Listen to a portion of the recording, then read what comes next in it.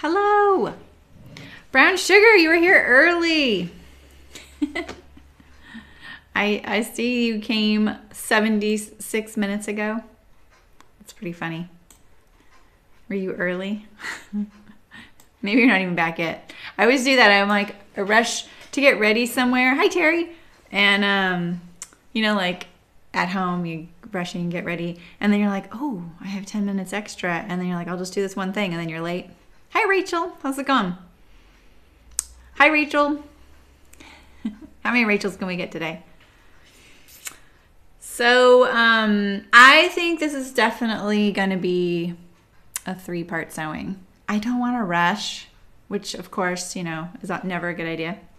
And the person gave me their sleeve length measurements, and I had it in the back of my head. And then when I forgot to adjust the sleeve yesterday based on it. I knew there was something I needed to do, and then I just forgot. And then at night I was like, oh yeah, I need to adjust the sleeve. So I went to do it today. I was like, oh, this seems like a big adjustment. So I want to double check before I cut this much off the coat. So we're going to do a lot though today. And now I'm a lot less like, okay, great. We'll just finish it on Monday. You guys are probably like sitting around by the fire, you know, nothing to do before the holidays, right? You just chill with me. So anyway, I've got the toggles all ready to put on, and we're going to do that first because I really want to get these things sorted because they're a little fiddly. So, yay, exactly, Terry. One more. So, yeah, we'll do that on Monday, I think. Monday. Because Tuesday is like Christmas Eve, isn't it? So, yeah, we'll come. I'll come in on Monday. I was planning on coming anyway, so.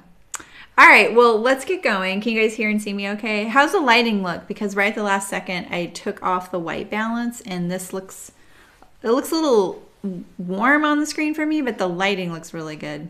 So I'm going to leave it unless you guys say something different. So, hi, Brookie. How's it going? I cannot see the Twitch chat. It's on the right side of the screen, so I always have to like lean over. The YouTube's on the left, the Twitch is on the right. So weird. Looks good? All right. Okay, so I've never sewn toggles before. Not like this. I've made my own toggles before. Completely different. I didn't even know what I was doing when I did those. It was a long time ago.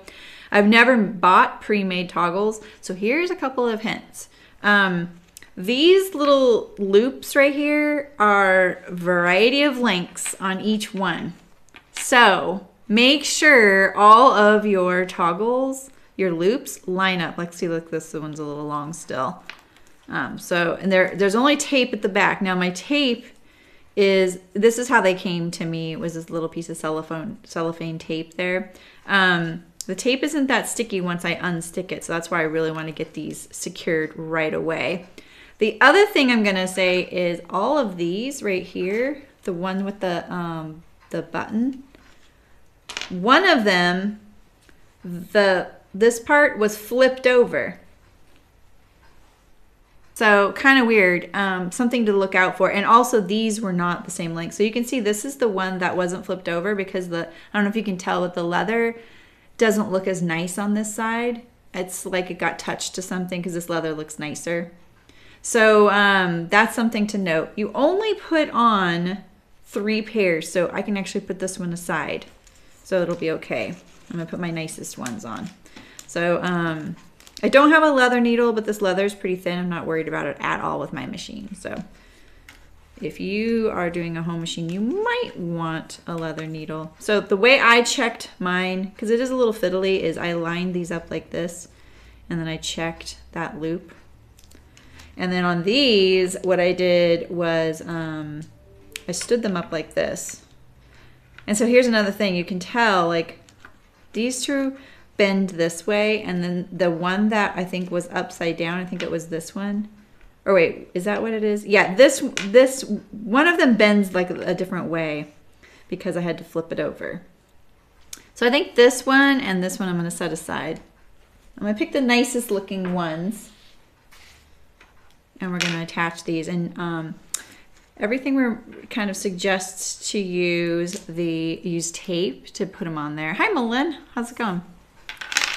All right, so I also fiddled with the zip band on Thursday right after the stream. I just fixed it because I really wanted those flowers to line up, and I did a much better job the second time around.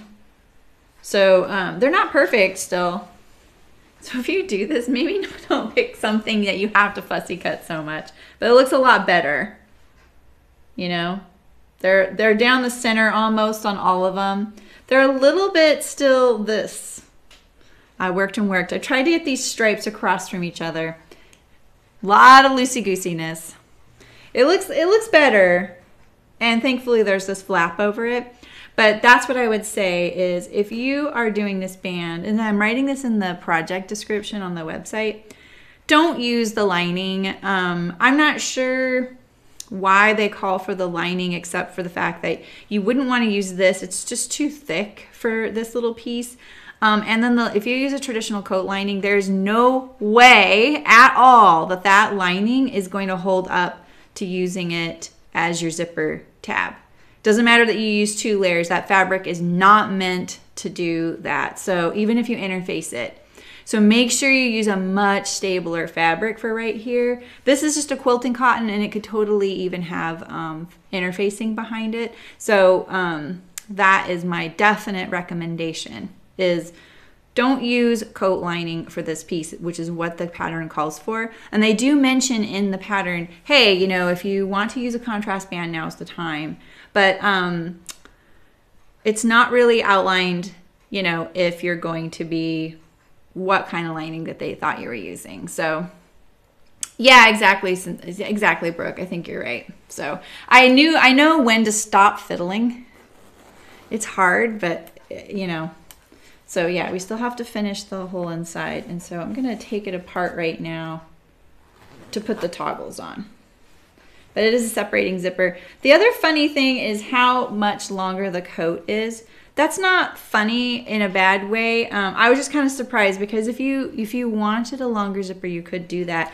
Granted, if your zipper's much longer, you're kind of bending down to like get it started, which is really awkward. So this is probably a really good length. Like most jacket zip lengths in the center front, I feel like are in that 22, 24 inch range. So, and it's the same zip length for all sizes on this.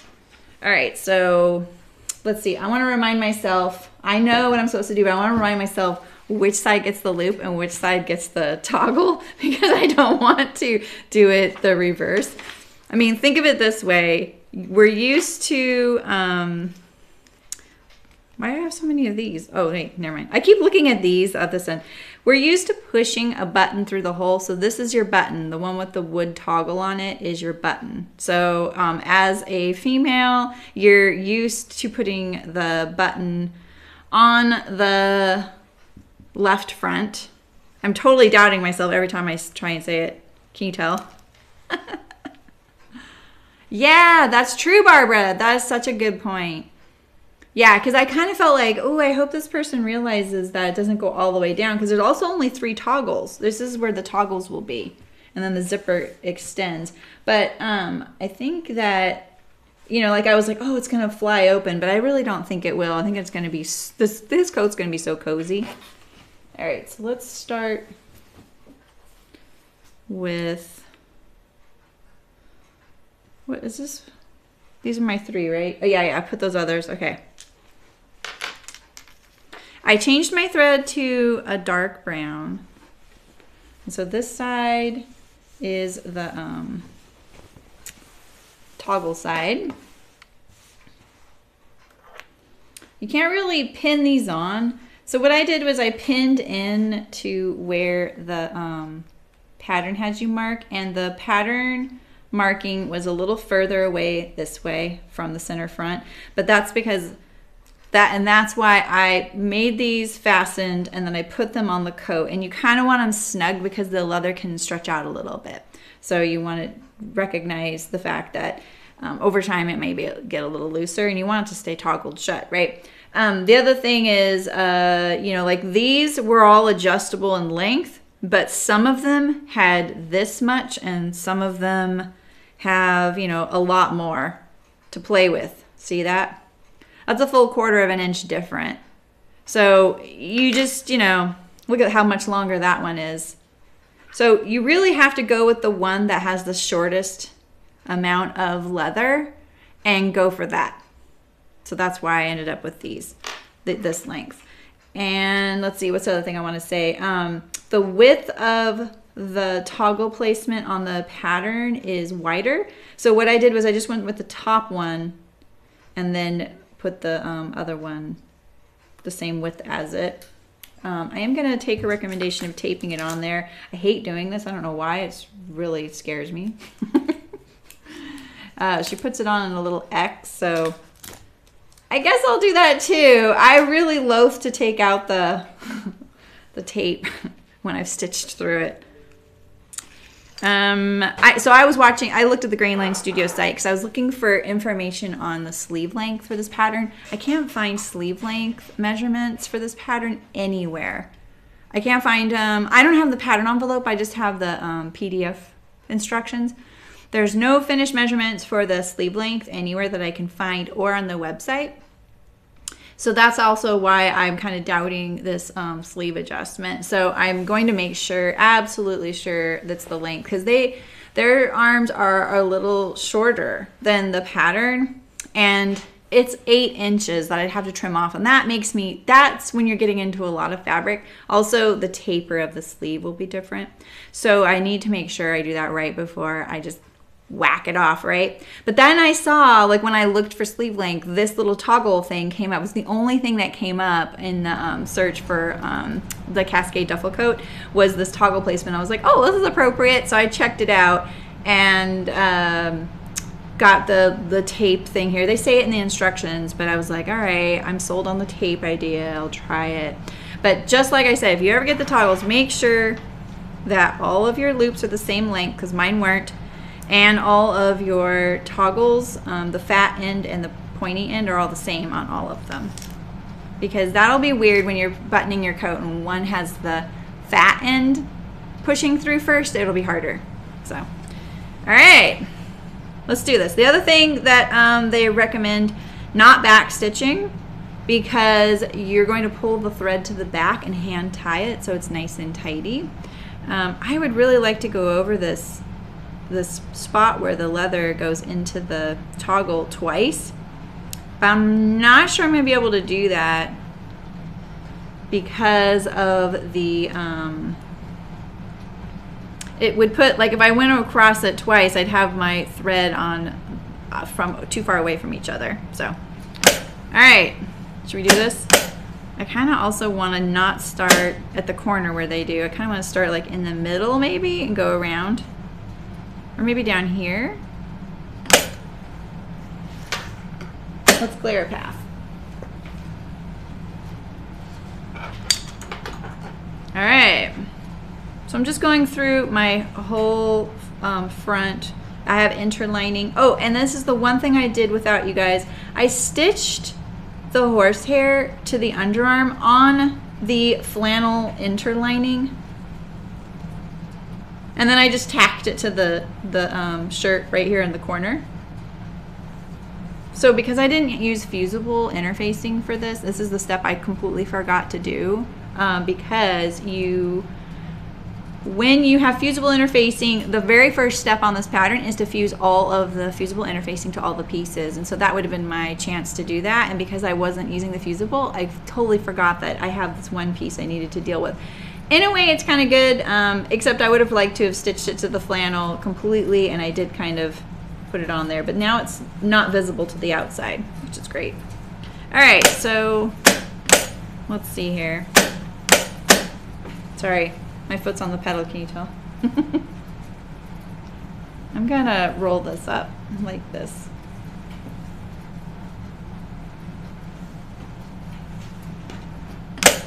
I'm going to start on the bottom right here, and I'm going to go around. So what I'm aiming for personally is a parallel distance to this seam right here. I'm going to try and...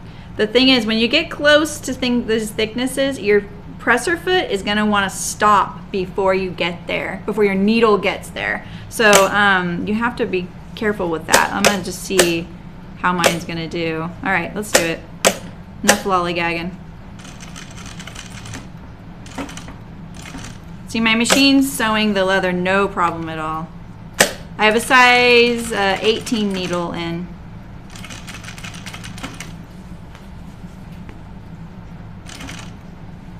I'm gonna walk my needle right here.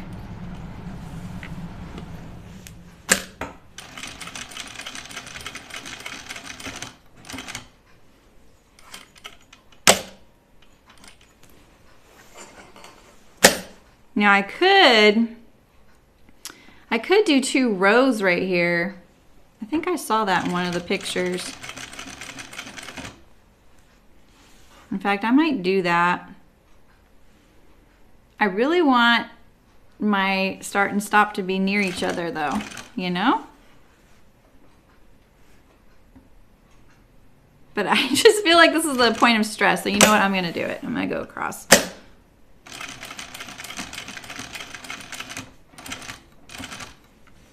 And then maybe what I'll do is I think I can,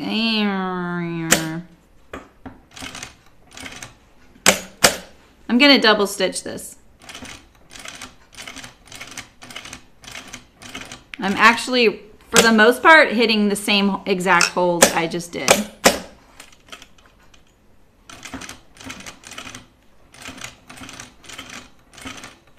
All right. Let's see how I did.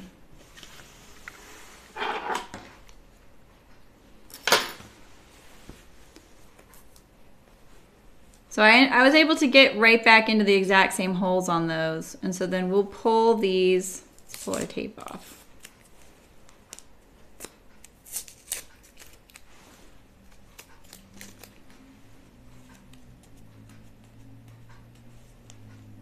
She says if you use the suede side up that you're gonna have a lot of trouble getting the tape off, I think is how I understood what she was trying to say.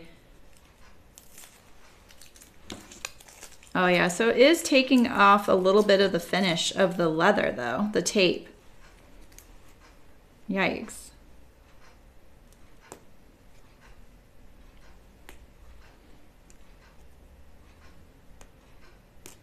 The good thing about a jacket with a lining, it seems kind of like when you sew it, it's permanent. Like that's how it's gonna be forever, right? You can't do anything, make adjustments, but that's not true. Like when you go to a tailor, they are tailoring coats all the time that are fully lined.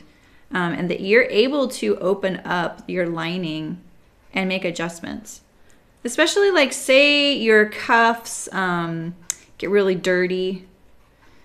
Along the fold, it gets so threadbare that it's kind of like a tear, you know, a crease. Okay, I'm not using tape on the others.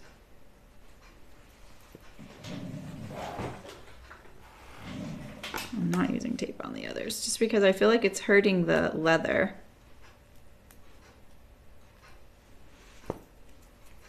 So what I was gonna say is you could go back and replace your toggles if you ever needed to, you know? Will you want to? Probably not, right?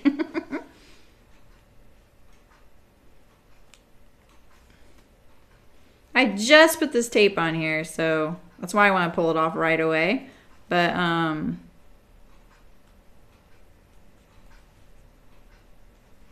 scared to hurt it.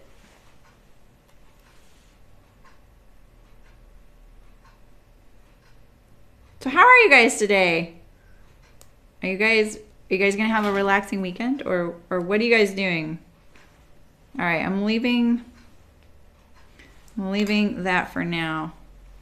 I can see a piece of the tape from the back side poking through, so I'm just going to trim that off.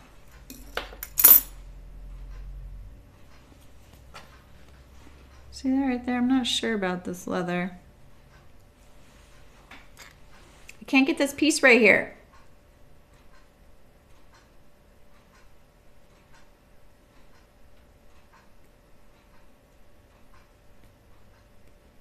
All right, I'm gonna leave that for now. So I'm gonna pull my thread to the back.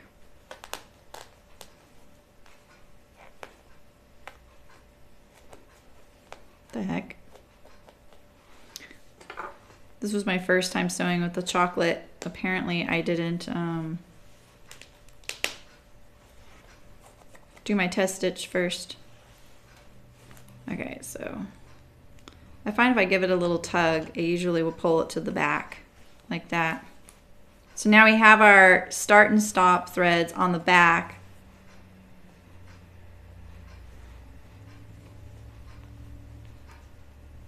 And we can just tie them up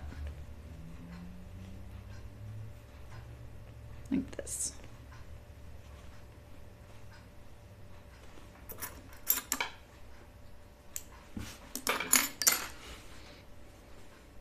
I don't know. I don't know about this leather.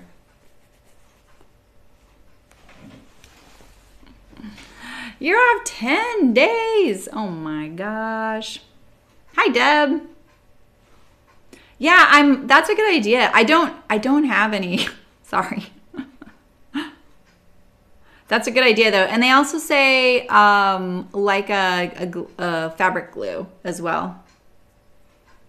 Yeah, exactly, Rachel. That's what you're saying because of the wheelchair, right? Yeah. The little piece of the tape on my fingertip. All right, let's do another one. And I'm not going to tape this one. I'm going to trim this tape on the back.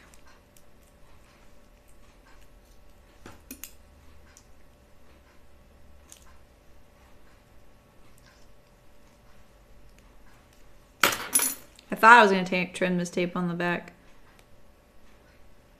Maybe this cellophane tape is the way to go. I'm not sure.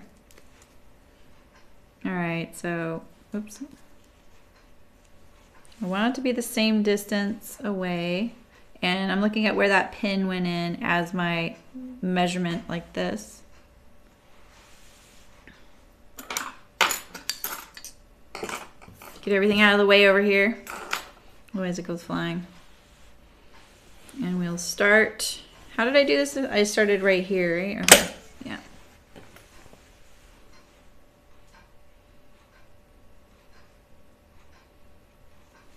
All right, let's do it.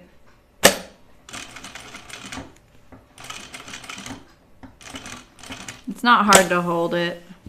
Should have just done that in the first place. Hindsight, right?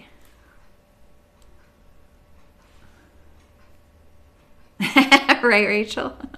Put some leather oil or something in leather when you're done. Yeah, that's what I was thinking, Malin. Hi, Brown Sugar. I saw you were here early.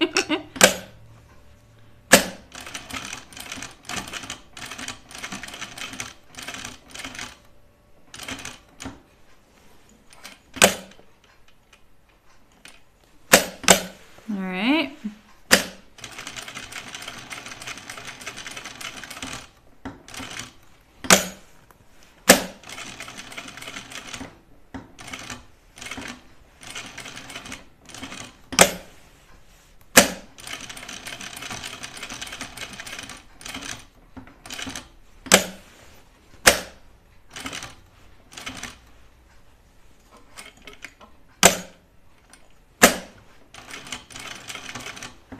Sorry, I'm concentrating. I'm not apologizing for concentrating, I'm just apologizing for being quiet.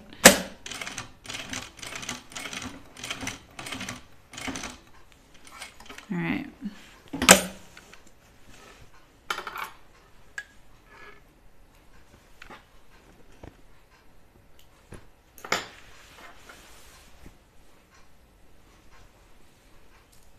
One more of these.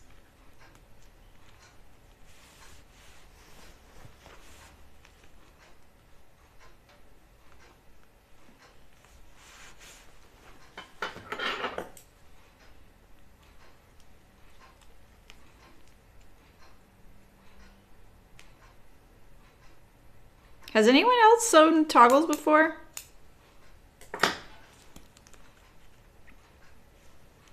I made some with a piece of leather once. Oh, they weren't toggles. I made buckles, that's what it was, on a little plaid skirt. God, that skirt, that's like one thing I still have that I made a long time ago that doesn't fit me because I really liked it. I put the skirt on the bias. Oh, it's the cutest brown and blue plaid fabric. That fabric store was so good. And so I cut some leather in kind of like a swirl, and then on each side of the skirt, and it buckled. It was kind of like a fashion version of a kilt.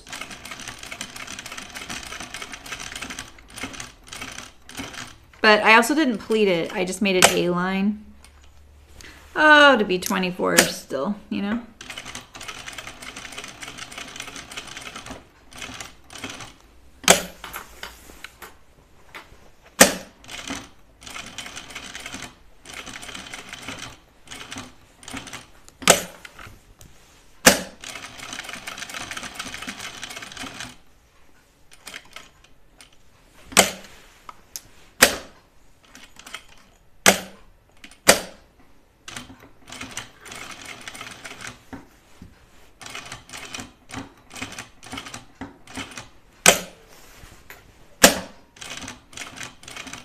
For the most part, I'm able to get right into the same exact holes. All right, so we have the toggles on this side sewn. Makes it look professional though, doesn't it? Hey Sherry, how's it going? Barbara, did you comment something about, I only saw the first like 4 words of your comment that popped up on my phone. Were you commenting on the fact that when I said Sherry last time, my Siri came on? Because yeah, that does happen. And when I say seriously, I'm hoping it doesn't come on right now. So I just kind of give this a little pull like this, and that's how I get the thread to come to the back. I'm really good at that only because this is how when I machine sew buttons on, I do a hybrid. So I machine sew the button on, and then I pull the threads to the back and I hand tie them. Because if you just clip the thread, you can't clip the thread in and it be at the bottom of the hole under the button. So then you just see this little cut thread right at the top of your buttonhole, but the hole of the button. And so I've gotten really good at just pulling them to the back, and I've learned that if you just kind of give these a tug like this, you'll start seeing a little bit of looseness, and then you can just pull that stitch. It's the loop. Like that.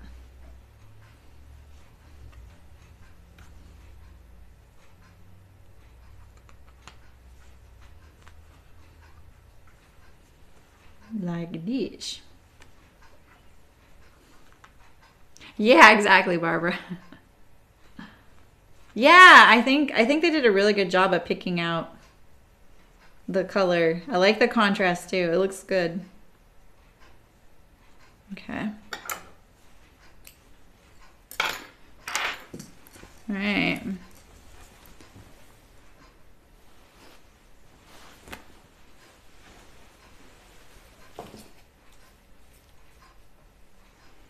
Right, Barbara?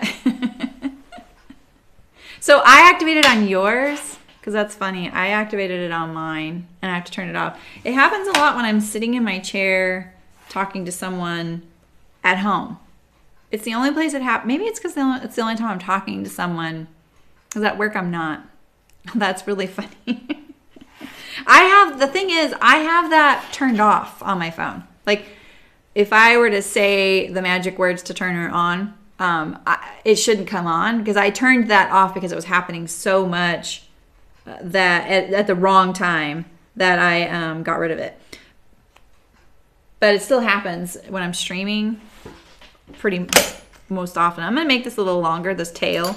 I'm finding one of those is always really short when I start. All right, so same thing. I'm going to start at the bottom, I think.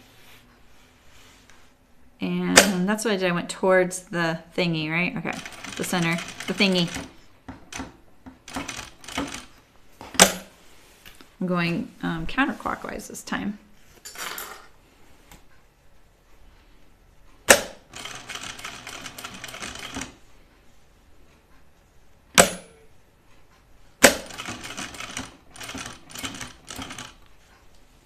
I'm actually going to double check this because I think I was at the wrong pin.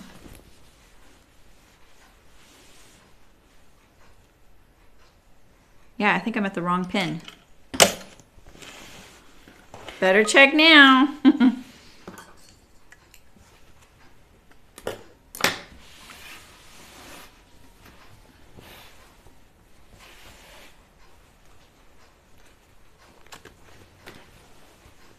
So if those were buttoned, I mean zipped. Yeah, look at that. I thought so. So now I really got to be good about getting into those holes, or I have that spare, which is great.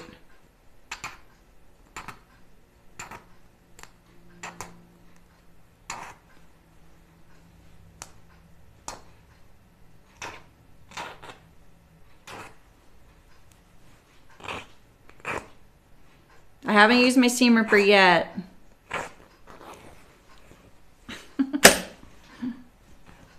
All right, let's see.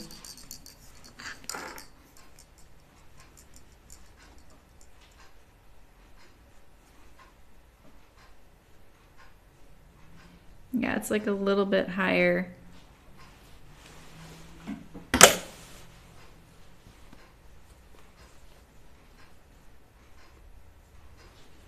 I'm looking at the zipper band and also the yoke seam here. And more importantly, this right here, this edge. That's how I kind of knew.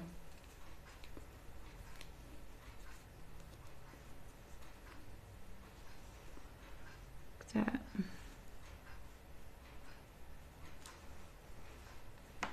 Okay.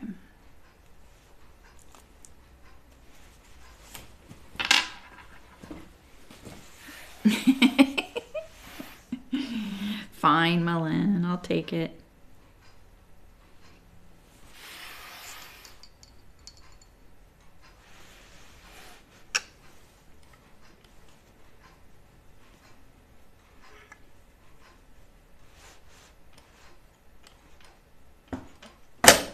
All right.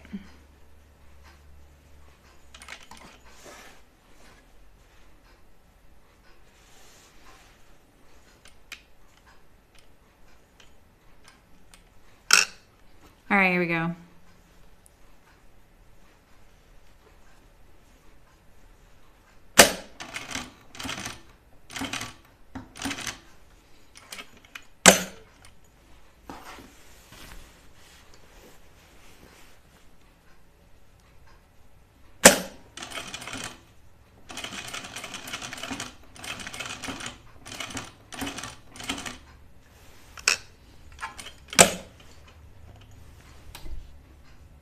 I can't see, it's so dark.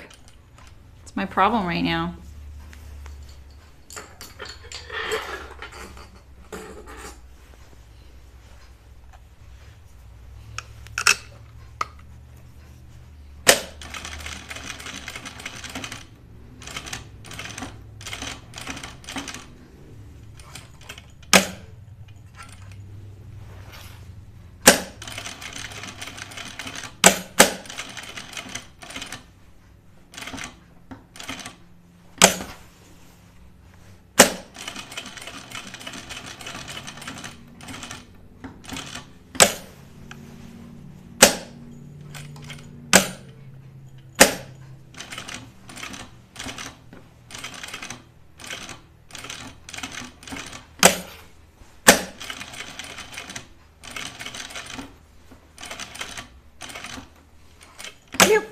All right.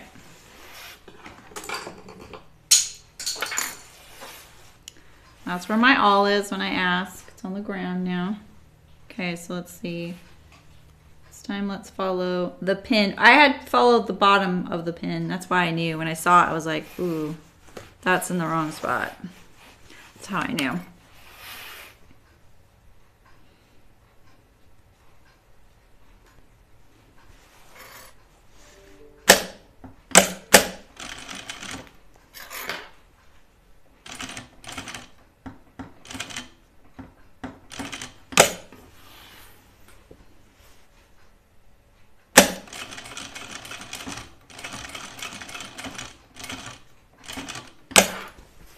I mean, I think that these are easier than putting buttons and buttonholes in, and faster.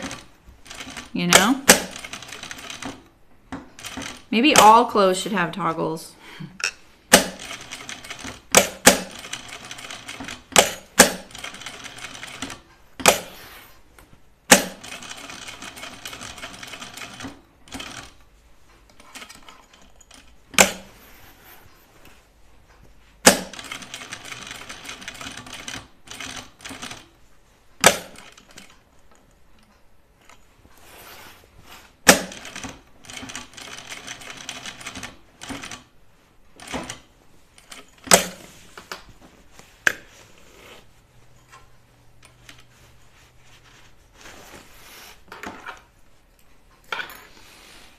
Yeah, exactly, Terry.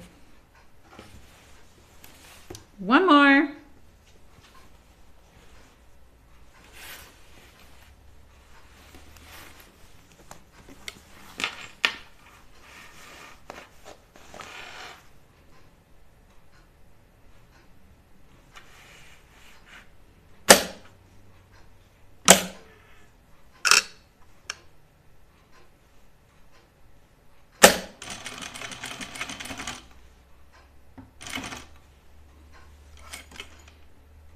I really hope I'm not catching the seam allowance in there because I need it later on to attach the lining, you know? I'm so close to it.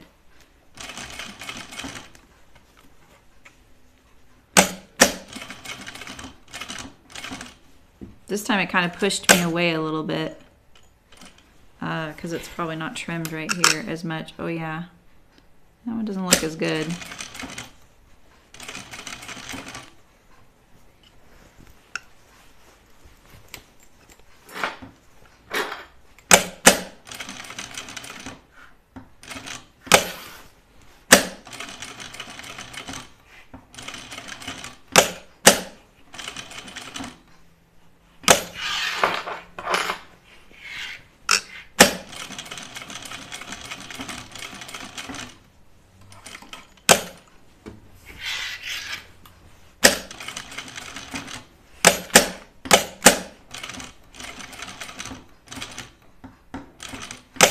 Tell you, the heel lift is really nice for something like this.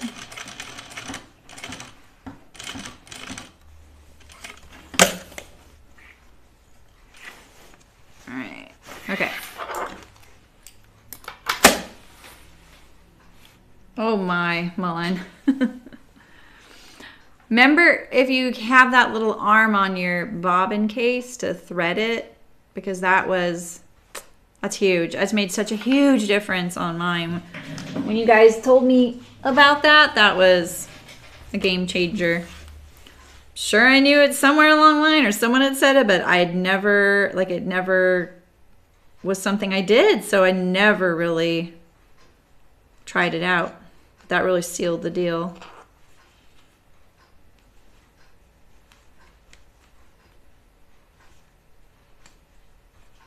This time it's not pulling. Oh, here it is right here. This little loop right here. And this little loop. You really got to pull it to get, you have to see the loop.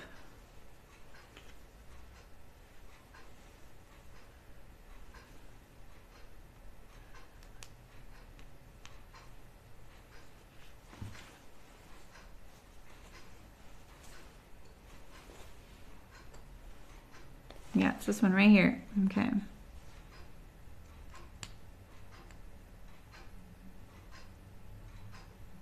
Not very exciting today, is it, guys? Sorry about that. We gotta kind of, we have to fix this now though, because we're about to line it. The great part is when you're done with your coat, you're actually done. Like, you don't have to worry about your closures still, you know? So that's kind of cool. I like it when there's a project like that, when you kind of do all the finishing details as you go. It's why, like, when I knit a sweater, I'm always weaving in my ends. Oh man, I didn't get that very tight. And it's, I will even do like little things to Just make it so that I can wear it right away, you know? I love that.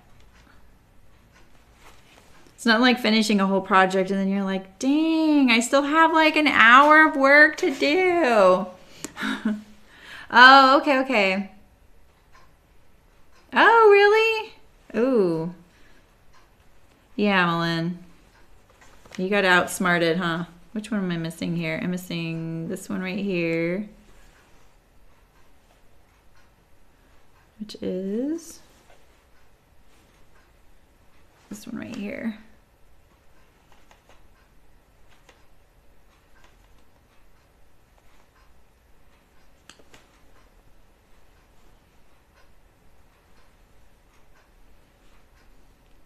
I finished all my Christmas bags yesterday, so that project, it's probably one of my oldest unfinished projects. Oh shoot.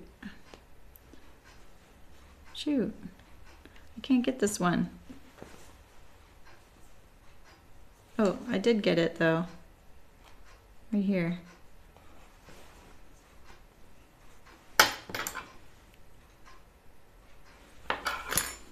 I mean, I definitely have things like cut, you know, things that didn't get sewn with chicken boots, but that's different.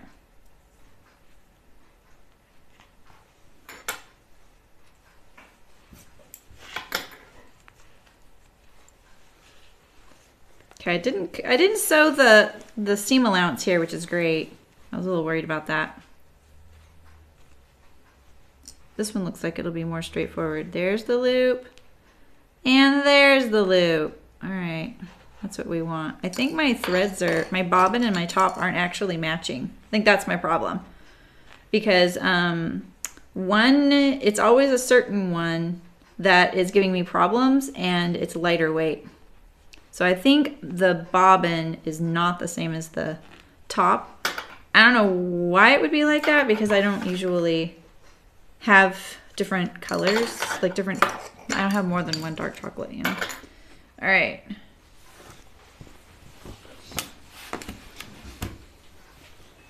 There we go.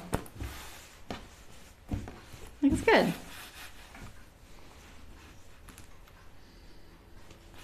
Like when I was up close sewing these, I was like, oh, this one looks a little further away, but now I see them, they look pretty darn good. They look like, I mean, I've never examined toggles on another jacket, you know, so. Oh, you know, Rachel, I feel like I've seen one before. I can't think of where. Is it maybe Oliver and S?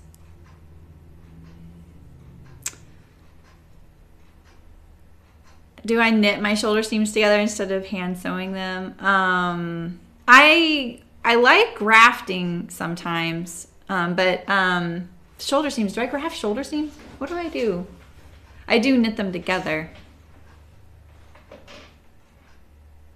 Yeah. I knit them together.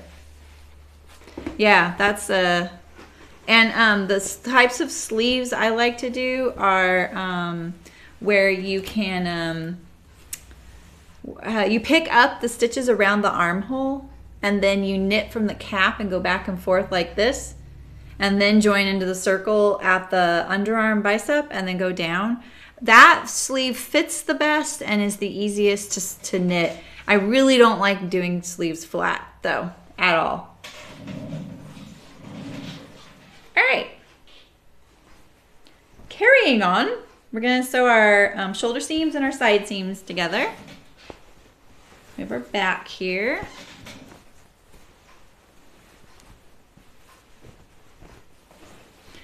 The toggles look so professional. That is really nice of you, Rachel. That's a great idea. I know there's a lot of hat making efforts in the world, which I think are great. The coats would be great. I've just been thinking so much, like, I mean, I'm definitely environmentally conscious, but this isn't why I'm thinking this. I mean, it kind of is why I'm thinking this way, but especially after packing Maggie up and kind of having to downsize her a little bit. When we moved her here, we didn't really have to downsize her much because she already lived in a little apartment, and she had by herself for a really long time, and she's really frugal, and she has a lot of knickknacks, and that's about it, and books. She is a political junkie. So all her books, and she, like I said, she's a retired librarian. So the books, yeah, but so this time she went from a 1-bedroom to a studio. So I feel like when you're already going from a really small 1-bedroom to a studio, you've already pared down, you know? And we're still paring her down, but it's like the type of stuff that she has isn't the type of stuff most people want, right? Because we're so accustomed to wanting the newest and latest and whatever looks the way we want and stuff like that, you know? So it just makes me think about how there's so much unused stuff in the world, you know? Like she has these like amazing coats. Some of them are fur. But like some of her other coats were just like, she really had a thing for Pendleton. So she has a lot of Pendleton things. And it just made me think like she's not my size, she's really small, but it just made me think like there's so much stuff in the world. We have so many things, and I'm just as guilty of having those things too, you know? So it's like, I wish our fashion lasted a lot longer, you know? I'm going to match up my fabric. I'm going to focus on that. You can see my horsehair and my flannel, even on the front, they're a little bigger now. I don't know why that is.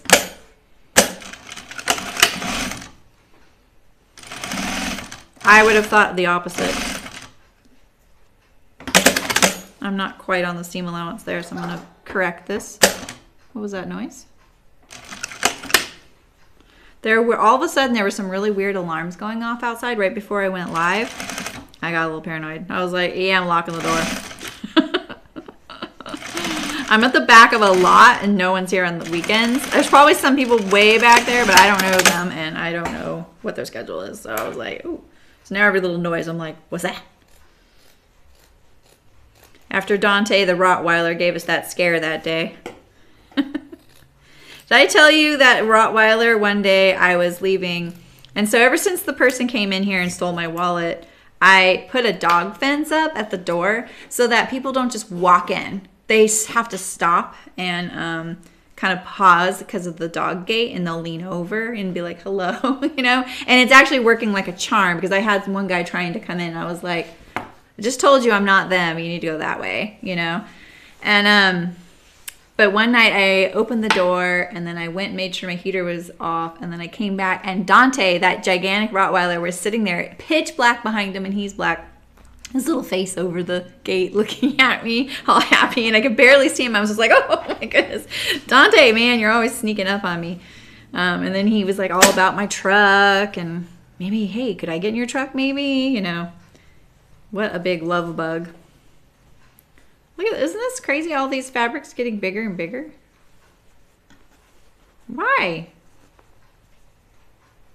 The wool's not getting smaller, right? I haven't been doing anything to it.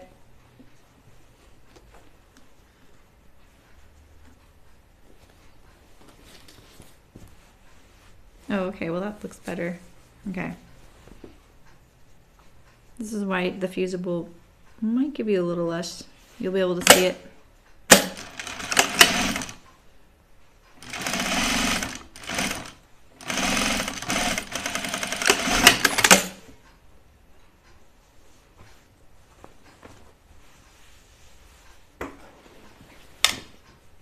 Peekaboo Pattern Shop. Oh, that sounds cute.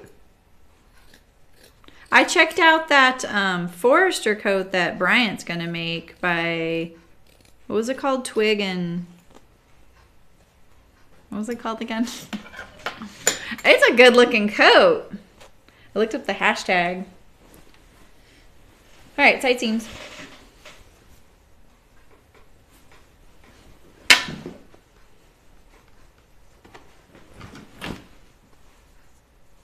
Coats are never very good looking on the inside, are they?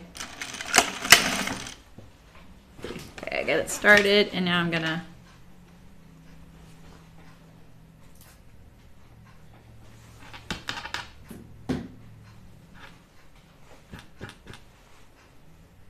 get it arranged. I'm also gonna be conscious of this seam where we attach the lower portion of the jacket to this mid portion here.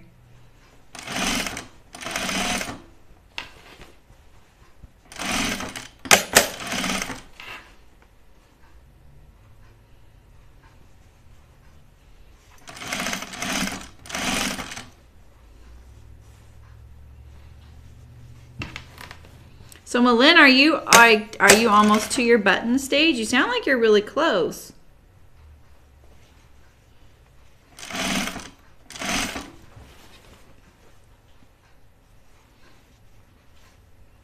I'm just looking at this seam right here, making sure it matches right there. Twig and tail. I was gonna say tail, but I wasn't sure.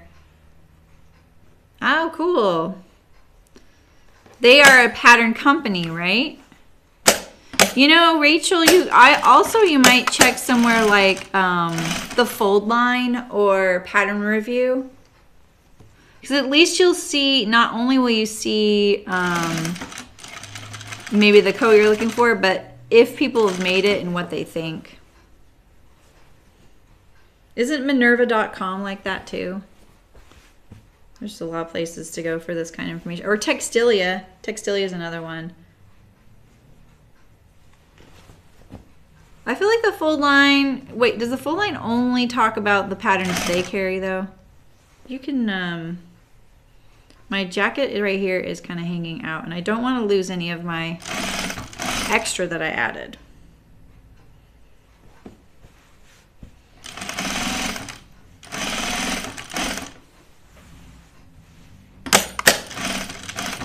Kind of walking my foot because, you know, the fabric, the wool is so squishy that it means that this flannel is becoming a little bit bigger.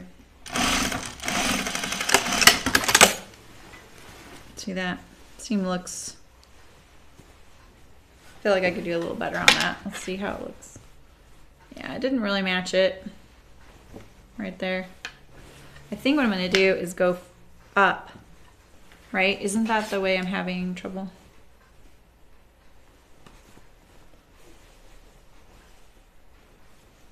What could I do? Let's see.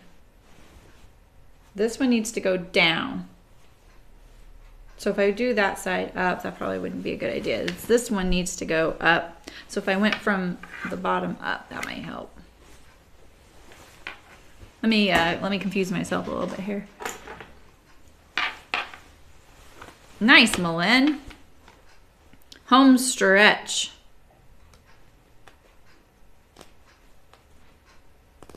You're just doing a little bit each day, kind of chipping away at it.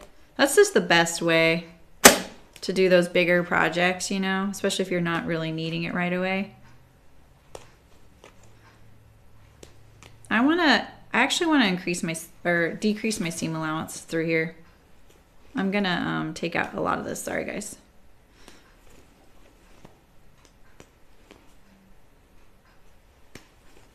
I told myself I kind of wanted to do that. Really because I added the 2 and the 3 inches in the waist and the hip. And if anything, this person I think would like it a little bigger rather than spot on. Because they have to wear such warm things underneath, you know.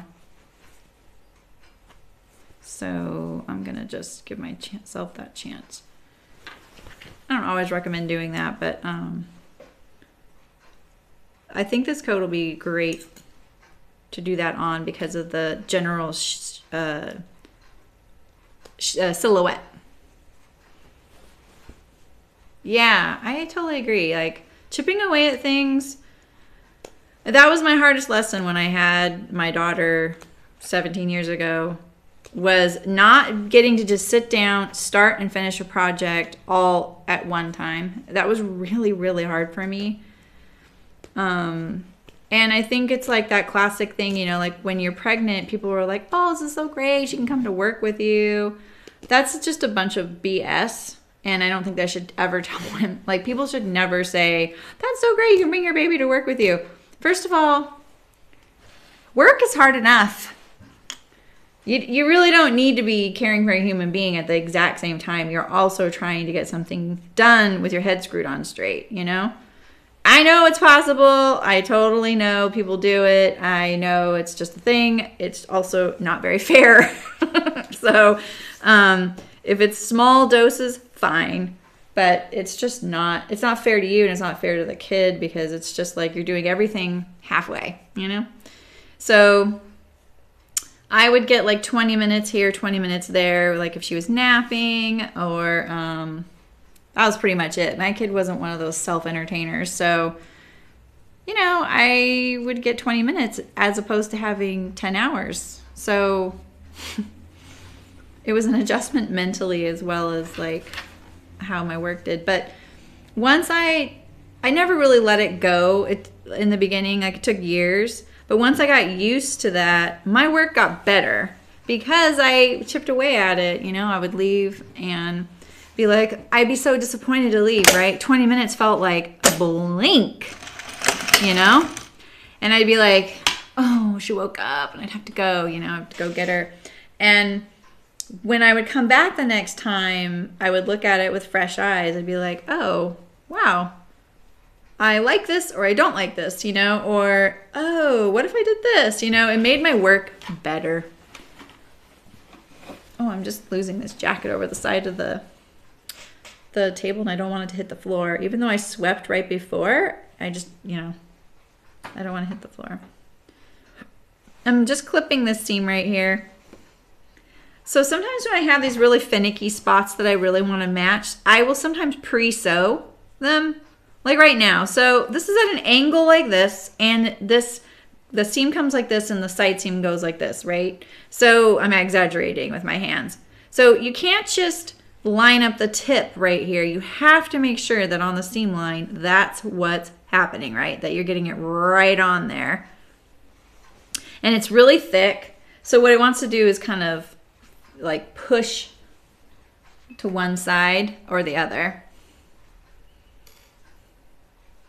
Yeah, Rachel. The other, you might also look at, what's that company? Does the Rain Shed have patterns? What's the name of their patterns? I made their cagoule once. Look on the Rain Shed website, Rachel. I think that there's some children's outdoor things on there, and at least you would know what to look for, because they're pretty simple to sew, or stretch and sew. If you're doing like fleece stuff, you might find something. All right, so I just pinned it above and below. All right, I'm gonna do a little bit narrower of a seam allowance as I get to that. Let me see how I did when I started though. All right. It's a lot of layers, man.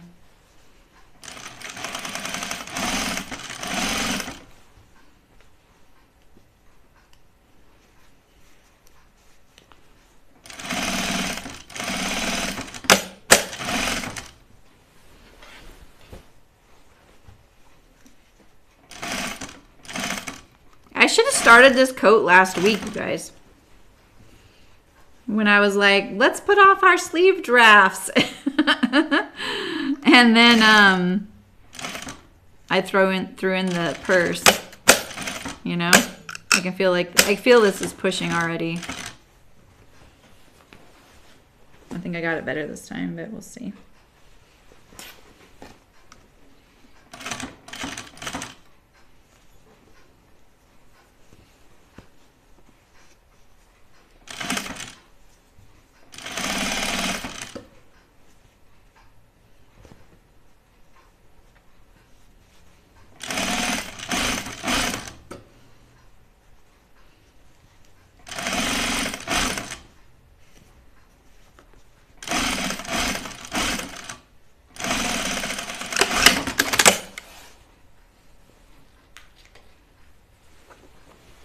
Yeah, I know what you mean, Rachel. That's not too bad.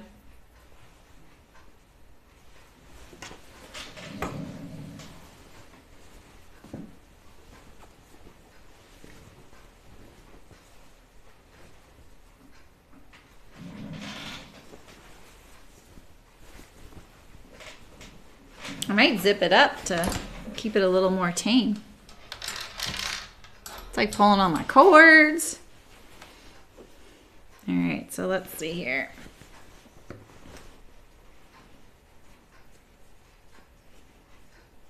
Just looking at this seam first. I feel like maybe I should move this a little bit higher because when I come down it will just push it anyway, you know.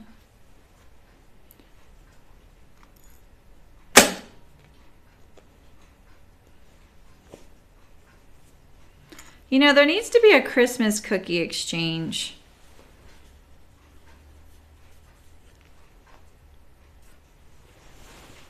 Or someone at my husband's work needs to make Christmas cookies and then give them to him. Yeah, I am shallow that way. I really want Christmas cookies.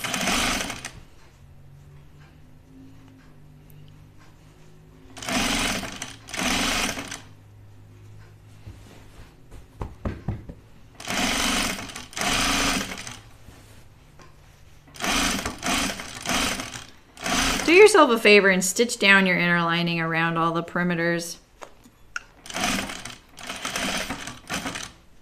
You like yourself, right? You know, just do it.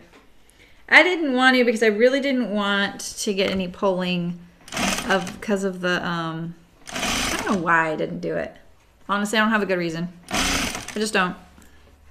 I was probably trying to save time, which it doesn't.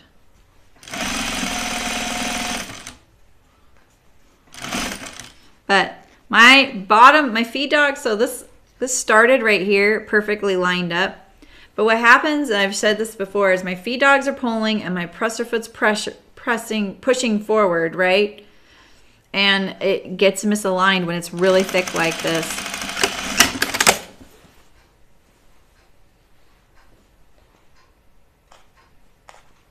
All right, let's see how I did on this one. Oof. What do you guys think?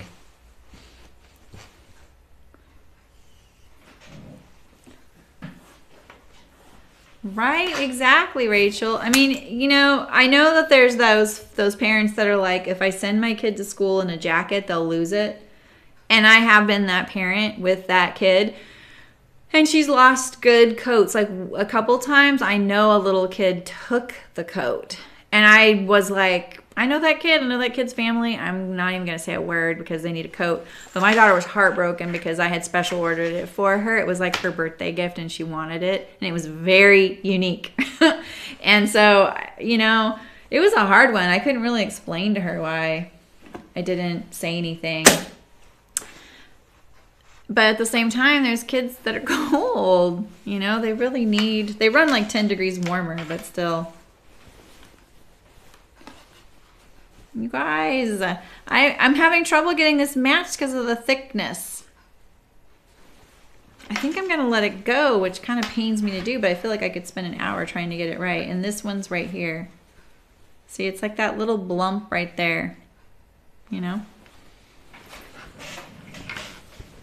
Let's see how it's looking, though.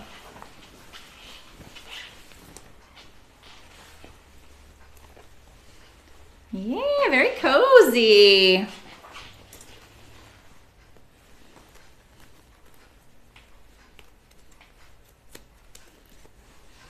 Yeah. They're fine, Sherry, thanks. That's what I needed to see. You know what I wanted to hear.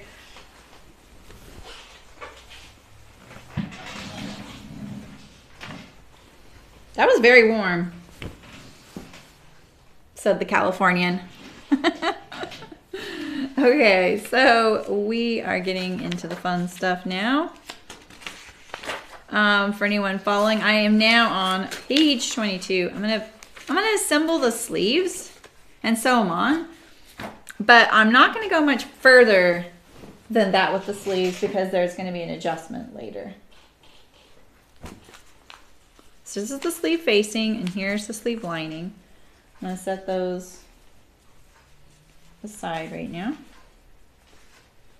Got all my pattern pieces like organized on my little cart right here. See?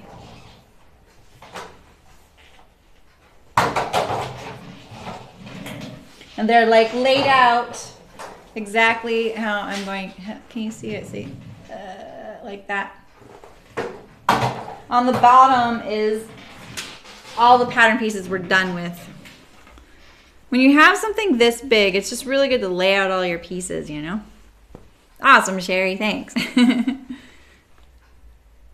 right, so let's see. This is the right side. That's the right side.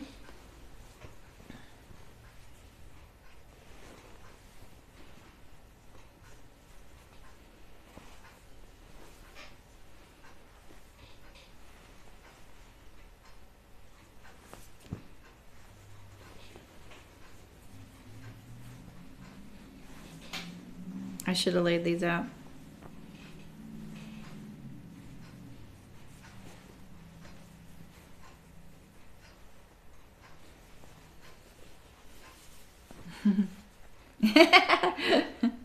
Nah. She don't need to bake me cookies. Hopefully this warms her up, right? This is the right side. At least putting the inner lining down makes it so that I don't confuse the right and the wrong side of the fabric. Okay, so here we go.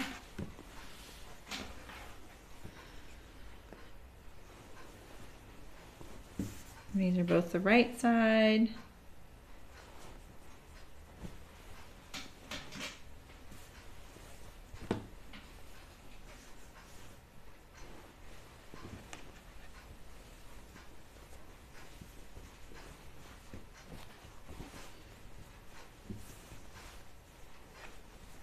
And just so you know, it is flannel, but I'm putting the fuzzy side towards the coat so that it's the lining is as slippery as possible when it runs over it. They won't feel the fuzzy layer anyway, so it was a way to, it was just a strategy. It might not even make a difference, but that's why you're not seeing the cute stripe. So. Pixie pea coat sounds cute. Get rid of all these little chunks. That's the kind of thing that you feel. I had this one, what was that? I had a coat. What was that? And I could feel something breaking down inside, you know? So just starting with none of those lumps and bumps. Now I have a wrinkle on my flannel too.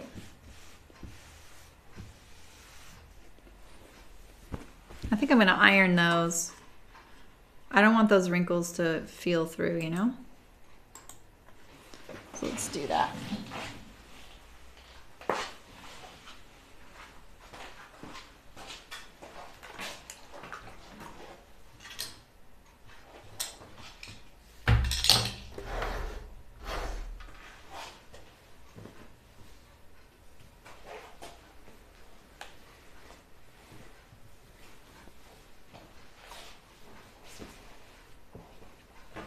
I'm so far only using this little tiny mat as a place to set my iron right here, but it's kind of handy so I don't accidentally set it like one corner on the mat and then on the table and it falls, you know? I'm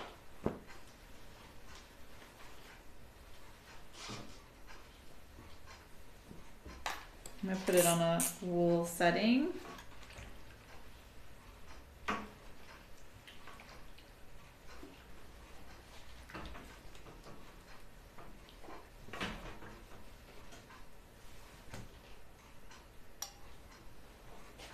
Yeah, right, Sherry? That is so uncomfortable.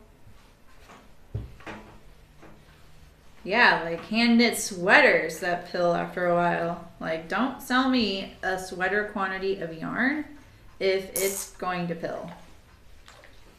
Just don't. It's wrong.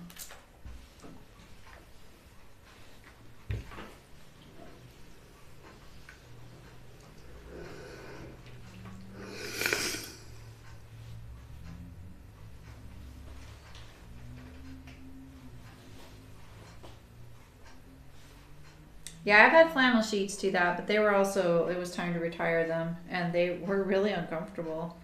I was like, yep, these are gone.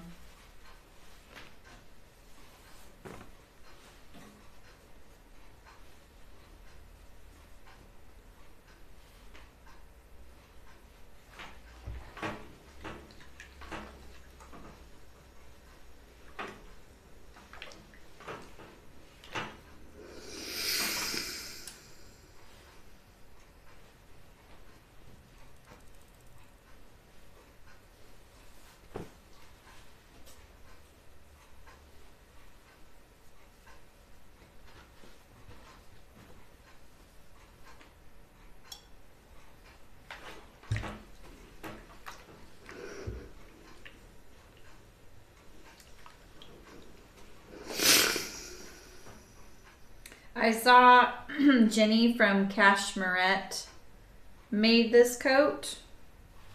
I don't know when she did it. I don't know how old the blog post was, but I found it by accident when I was Googling for the sleeve length. And she had some really great tips on there, and she even got some like tools, treated herself to some tools to make it. What was the one thing I thought was really interesting? I can't remember what it was. What made me think of her? Well, she also said chipping away at it was really key for her. My thing right now is I don't really feel like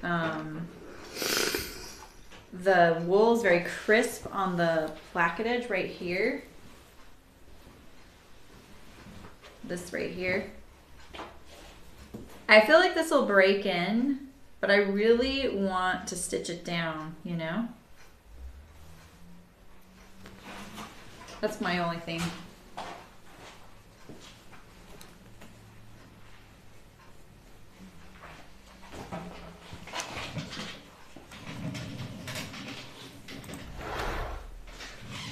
You know what I mean? I really like mine, Sherry, but I've been using the same iron for a really long time, and I just bought a whole new one that's exactly the same. I got it at Target for 80 bucks. So there are there's a lot of irons to choose from now. That's what I've learned about making a choice about an iron. And I went for the Rowenta just because I knew it really well, and that, you know, they do say that the steam is really good on it, and I think as a garment sewist, that's really important. So I'm not a quilter, and I think that there's a lot more information about irons out there for quilters than there are for garment sewists. So that's what I would say about that, is make sure that the use you're looking for is covered in the iron. You know? I know there's two notches on one. Oh, here it is. Okay, so it's this curved edge that gets the curved edge. All right, yeah. So this one I didn't get both notches transferred.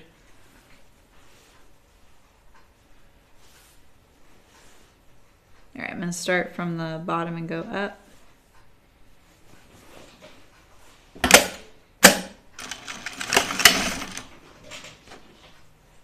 So when I alter this person's sleeve length, I'm probably going to need to taper it. Because if I shorten it this much, this amount right here is much smaller than right here. So I wouldn't want them to look like stovepipes, you know? So that's the one thing I'm gonna just make sure is the right circumference. All right, so you're gonna line this up with the seam line. So a 1/2 inch in from here. Let's just visually look at it. A 1/2 inch in right here puts that point right there. That's the seam juncture. So I'm going to put this, line up this edge to that line right there, there and there. And then that way I know that that is the 1/2 inch seam allowance. We'll even pin it. Non-negotiable. Because I think we do some easing between these notches here. Maybe not. They may just be a place to denote where you are putting the elbow.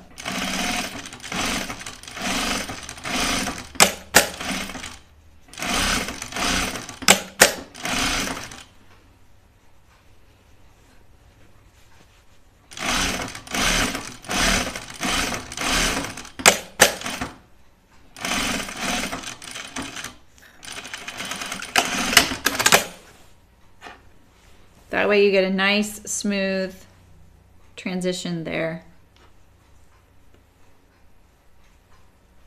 Right here. You know?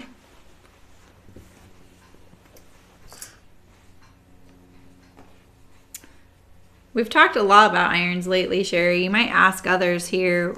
Like Jenny talked about, she got a gravity feed iron based on someone else's review, and then she ended up not liking it. And she's thinking about getting a different one. And I don't know how long ago that blog post was, but Terry really loves hers. And I know that there's a couple of brands out there that are really, really popular right now, like the ones that lift up and stuff like that. The vacuum table is very intriguing to me because I know that that kind of thing sounds not useful. Like, first of all, I have to look at things like that and go, well, if they made it, it must be useful because it's really common in like the tailoring and garment industry, you know? And then my friend got one that she bought from a factory going out of business, and I tried it and I was like, oh, I get it, because you're spending a lot less time arranging things on the ironing board. You just put it on there and the ironing board's kind of helping you make it as flat as possible. So that was kind of a cool thing, but that was also a really expensive iron that she just luckily got because the factory was going out of business. Like, so she has this full-on industrial iron. I wonder if she still has that thing. I know she just moved into a really small place, so I'm not sure she still has it.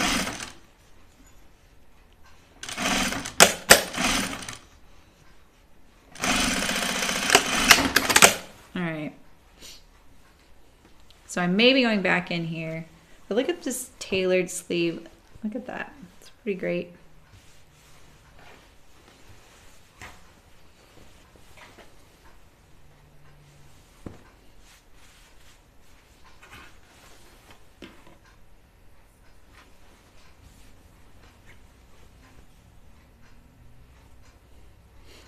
Terry, right? Yeah, I wonder how close we are to that, Terry. Where you can, like a pattern company can say custom made to your specs. The thing is, the technology's there and it's not even that new. It's been there. You don't like cutting it out either, Barbara? I used to hate the cutting out. Now I really like it. I feel like it's the only creative part. It's not, I don't like saying a blanket statement like that, but it is the most creative part of putting your garment together is cutting it out, because that's where you make all the decisions, you know, of what you're going to do. Technical and aesthetic decisions. So I like that part now, but I used to hate it. I used to hate it so much I would cut out a bunch at once, and then by the time I got to sewing one of them, I'd be like, what's this? You know? Affordability, Terry. I mean, and you know, the thing is, it's like that kind of technology is right now being utilized in the garment industry, right?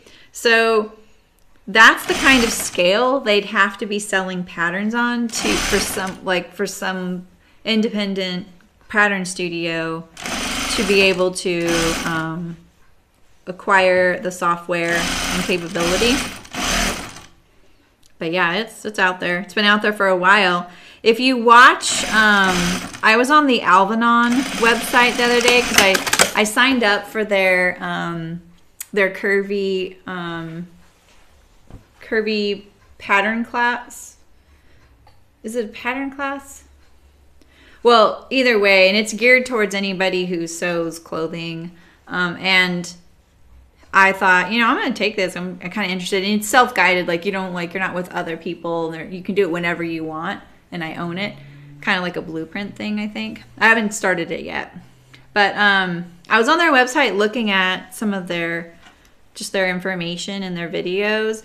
And they're getting to they're working with people to 3D body scan for the garment industry. So obviously that's even another step. So if you could body scan yourself and then say, I would like the Tamarack jacket for my size, you know, that technology is there. It's just that someone like Grainline Studio, they can't afford to buy that software. So this is the way I look at it. As I'm developing this line of patterns, right? I know how much I'm going to sell my patterns for, basically because some of the pattern prices are pretty set in our industry, right? I can't really get away with anything different except less. So I have been doing just the math on it. So say you have a pattern and you decide to sell it for $15 a pattern, right? Do the math on how many patterns a month you would need in order to pay your bills and survive. Like, even if you wanted say you wanted a certain salary per year. So don't forget, you have all of your business expenses, your overhead, you know, plus you want your salary, you're coming home. You would have to have so many patterns selling for that amount per month. That just doing a pattern like that without the software is almost impossible. Like, these companies they're not millionaires. You know what I mean? I'm having trouble getting this lined up because the flannel is looking so big. I'm doubting it. I'm just making sure. So, I mean, if you wanted, say the pattern was, $15, and if you could sell 80 of those patterns a month, say you have sold 100 of those patterns a month, you know, that's only, $1,500 a month. That was really not that much, you know. That's one pattern that you have to sell every month. You'd have to sell 100 of that one pattern every single month, plus all your others. So it's a lot to ask. So there's no way these companies can afford to have software like that. Having a CAD program is different because it's a flat rate, and then if they stay with the company, they get the updates for free for a certain number of years, and then after some certain number of years, the CAD company asks you to rebuy into the software or get no updates anymore. So that's what happened to mine. Mine aged out. It aged out of my computer and my updates because I didn't have enough clients. Which dress form website, Barbara? Bootstrap, maybe?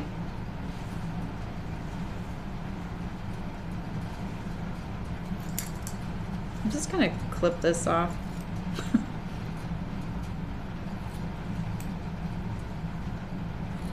I'm just gonna trim that a little bit. So yeah, that's why we don't have that software yet. Now, if people could pool their resources and share it, that would be another thing. But even that is really hard because I know a freelance pattern drafter that I've used for years to do printouts for me before there were PDF plotting services, because there weren't those services until recently.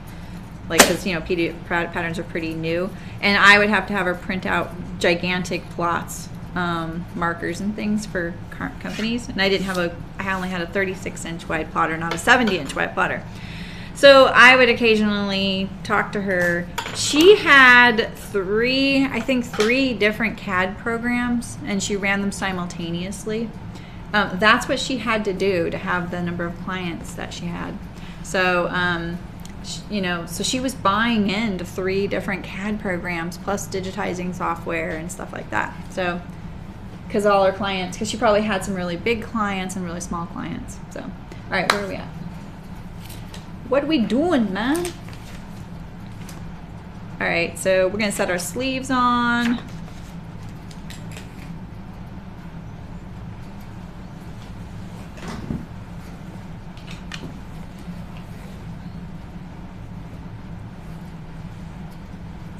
But yeah, if you want to feel better about spending what you do on a pattern to a company, I would definitely do the math on what they're actually making.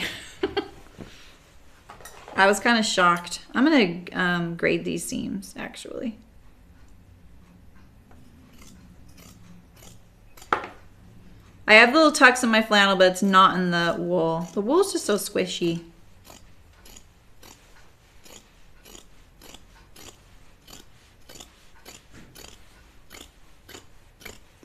My jacket looks so messy on the inside. What can I say? I am just not a jacket maker, you know?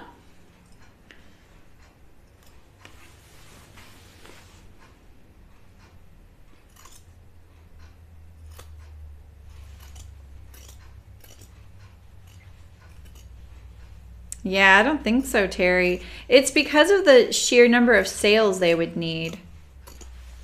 They would probably need, X number of people buying into that so regularly to be able to pay for it. And just the sheer nightmare of there'd be limitations to it, and that would really make people mad until they got better and better at configuring the software, because that not only would they have to have the pattern in different size ranges, not every pattern will respond to the custom thing. You'd have to stick to really simple silhouettes for a while to just try it out.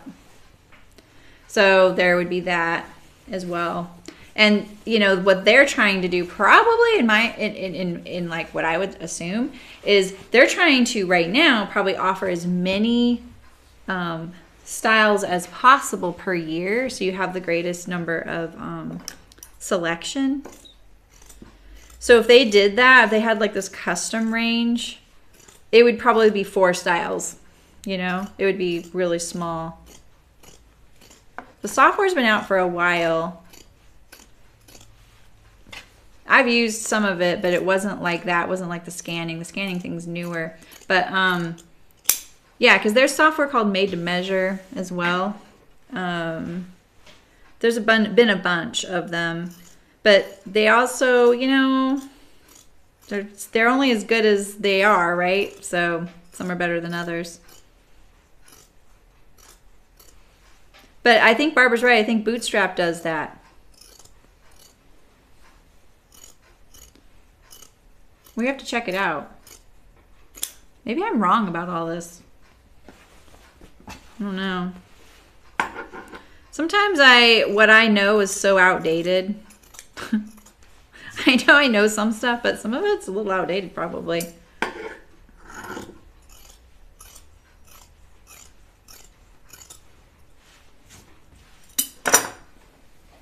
Did I trimmed this one, right? Before I turned it? Yeah.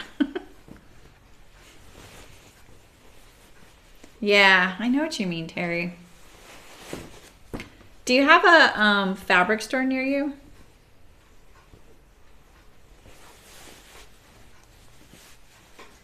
This sleeve feels kind of tight, to be honest.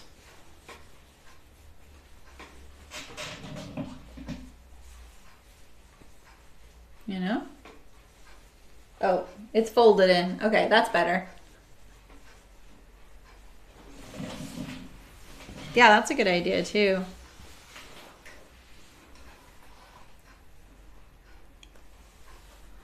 Oh, that's a bummer, Terry. I know, some like thing happened with my local fabric store, and it's been harder to go there lately, and it's such a bummer because they were actually starting to get a really great like garment sewing fabric selection. So I'm kind of bummed by that. Wait, this is, I was just looking at the wrong. Wait, this is the back of the sleeve. Yeah. So this is, it's so funny. I was just holding, I was like, wait, that doesn't work. I have 2 lefts. All right, so I'm gonna check this out, see how much gathers I'm gonna need.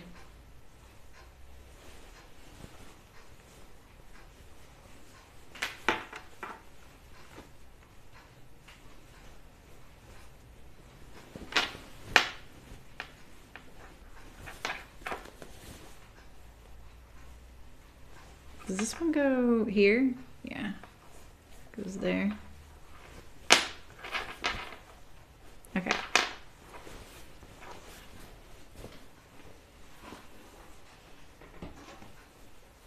Yeah, fabric stores, man. It is tough. Do I push my seam allowances?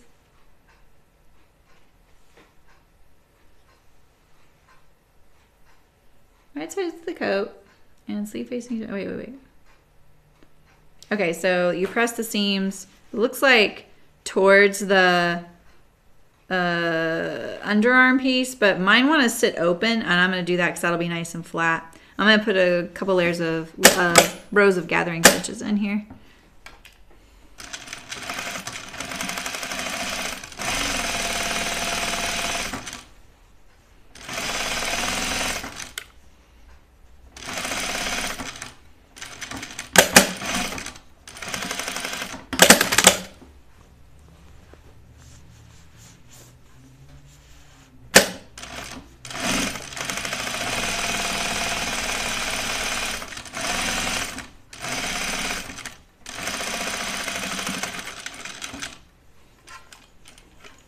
I really made that stitch length long, but it doesn't look that long.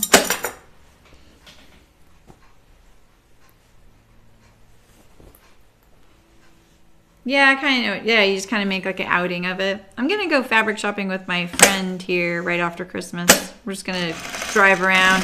When I went to that quilt show, I was kind of surprised at the number of fabric stores kind of in our region, like in our county.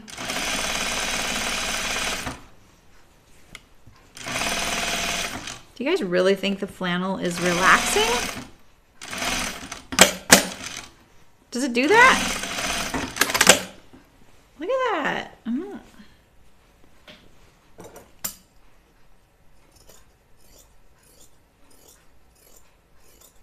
I don't like how ripply it looks. I don't like how inaccurate it looks.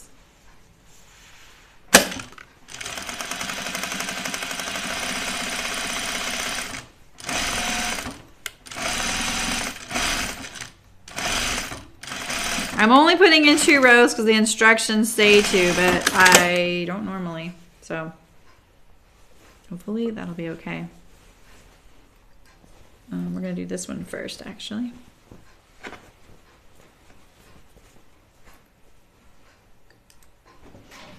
Yeah. I would think the wool would be doing that, you know, relaxing because it feels kind of loose, you know?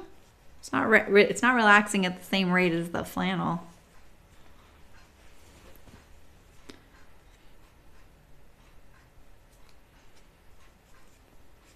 I'll have to look at the Palmer plush. How do you go about looking at the Palmer plush? Is it a book or only an online thing, Rachel? Oh man, this is hard. I may need to back it off over the seam. I just don't have much to grab onto on this side, on that side. Dang, I don't have much to grab onto this side.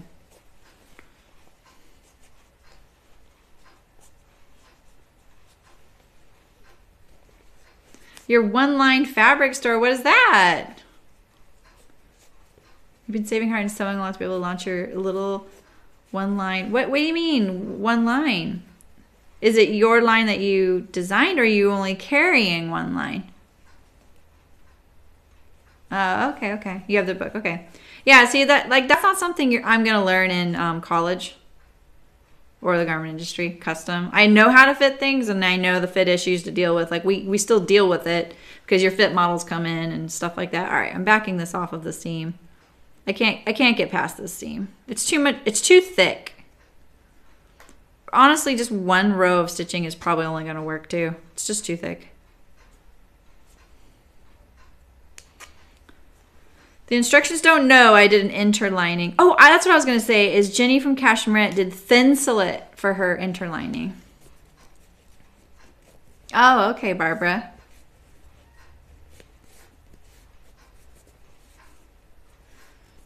They recently redid the book.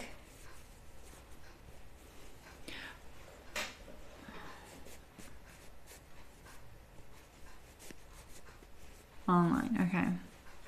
I have both Rachel's responding online. So, but Rachel Ellis, like, what do you mean it's like a one-line fabric store? What does the one line mean?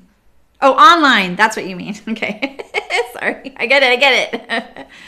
That's cool. Congratulations. You're going to have to tell us all about it. When you're ready, we can check it out for you and test it out.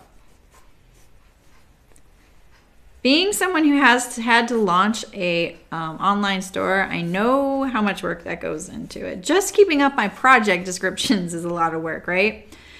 And my unsolicited advice is just when you're close to getting ready to launch it and you keep going, oh, do I launch it today? Do I launch it? Just launch it, because this is the truth. Nobody knows you launched it, and you can look at it online. No one's gonna like flood your site and check it, like use it or use it wrong. You can buy stuff from yourself and refund yourself. You can kind of see how it works. Just launch it, and then once you find it's comfortable, then you tell the world. You know what I mean? Yeah, what kind of fabric? Yeah, what kinds? That's exciting. All right, so we have one sleeve here. I would really like to have both rows going so I have a nice flat head of my sleeve, but I just don't think it's going to happen. I really like pulling them at the same rate, but pulling 2 rows was not working out.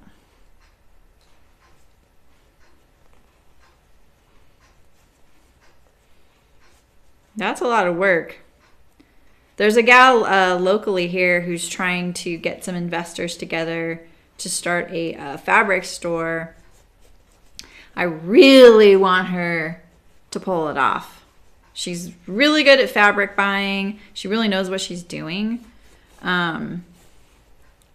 But, it's not like you go into selling fabric because you want to be a millionaire. So she does have to, that's the thing. The online thing is the smartest way to go about it. And I know she's going to have to cater to quilters at first. So, yeah, exactly, Rachel. Yeah, I had 2 other friends that know her as well, look at doing the exact same thing, and they've been really researching it too, and they were finding that kits, like just focusing on kits and like limited edition club type things was going to be the most easy way to sell through their fabrics and stuff. This is the front of my sleeve. This is the back of my sleeve. So it is the sleeve right here.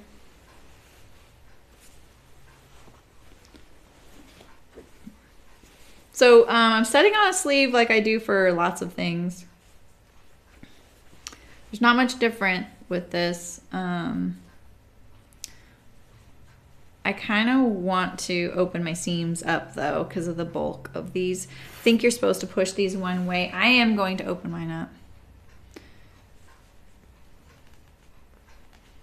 Yeah, so cool.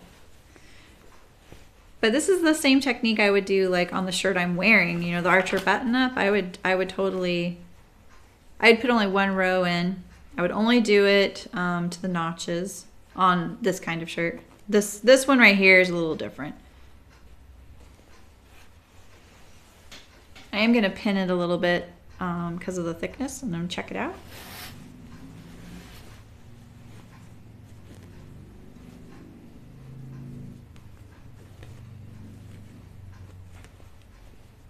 The notches don't go to the yoke line. I keep thinking they do, and then I'm like, ooh, that's not gonna work.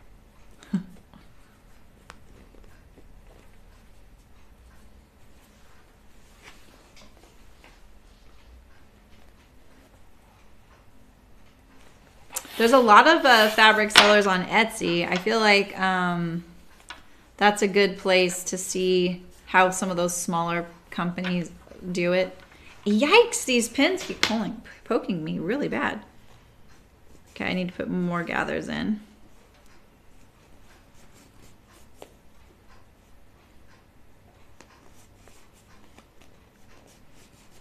I was thinking this gal locally, she has a ton of support for her fabric store.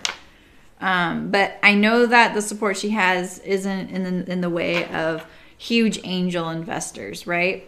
So I was actually thinking about her, and I was thinking, you know, she could probably do some sort of crowdfunding thing. I'm not a big proponent of crowdfunding. I will be honest. It's not like I'm down on it, but I do not feel like it is a good way to finance your business. I have a lot of feelings and thoughts about it. If you ever want to talk about it, let me know. I don't want to harsh on anyone's like parade for it. My husband loves supporting people on like Indiegogo and Kickstarter. He loves it. Me, I'm a little bit, I have policies on what I will fund. So, like I will not give someone money if it's toward their payroll. They really need to be able to make money to pay their people. So, because that crowdfunding is temporary. But I do feel like you can do something like a store opening if you could make them investors by giving them like a discount code or something like that, you know. I would happily give her a chunk of money to open a fabric store that way. So, oh, that's so great. That's great, Rachel. I mean, sounds like you have a lot going for it.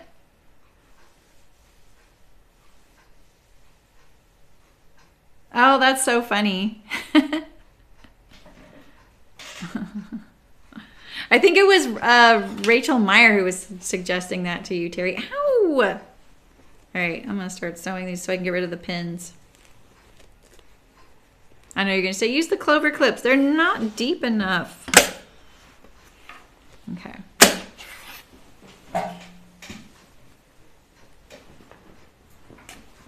This coat's getting big.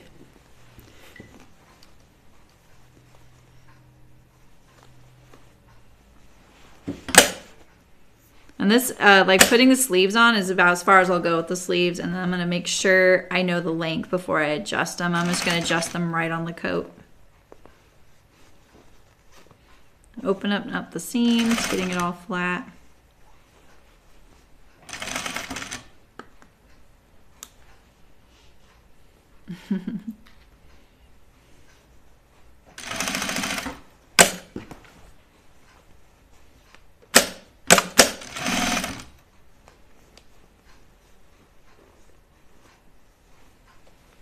What is this right here?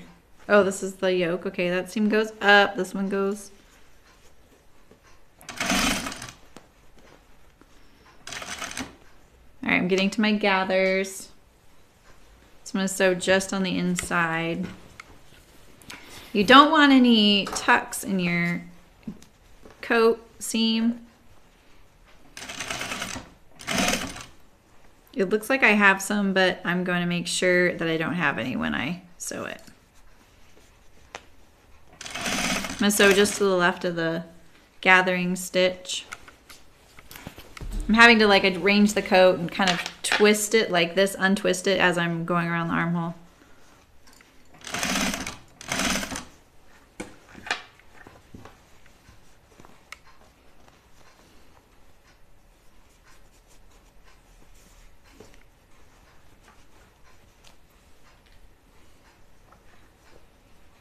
Yeah, that's really cool, Terry.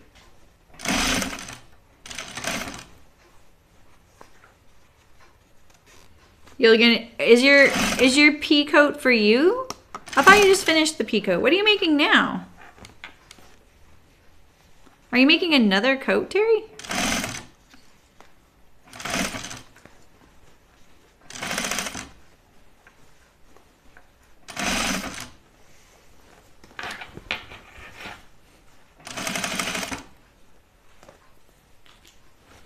Okay, I'm back at the beginning almost.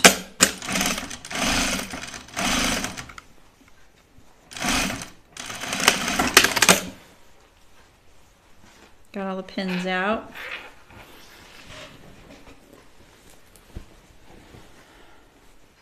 All right, and so we have our sleeve here. Maybe that is supposed to, I don't think that's supposed to line up. That one does. It looks like it does, but didn't in the inside. So all those gathers give you this nice little rolled sleeve cap. I know some people put a sleeve header in there, I think, like right here, and I don't know much about that, to be honest, so. Oh, you're making slacks. That's awesome. So you need this right here to make it fit over your arm. So okay, let's do our other sleeve. What time is it? Okay. I'm going for a little while longer, you guys. I'm gonna try and get as much of this done as possible today. So we're kind of we're almost in. Ooh, cool, Rachel. That's awesome. You have to share it with us when you do. Terry's bargaining now.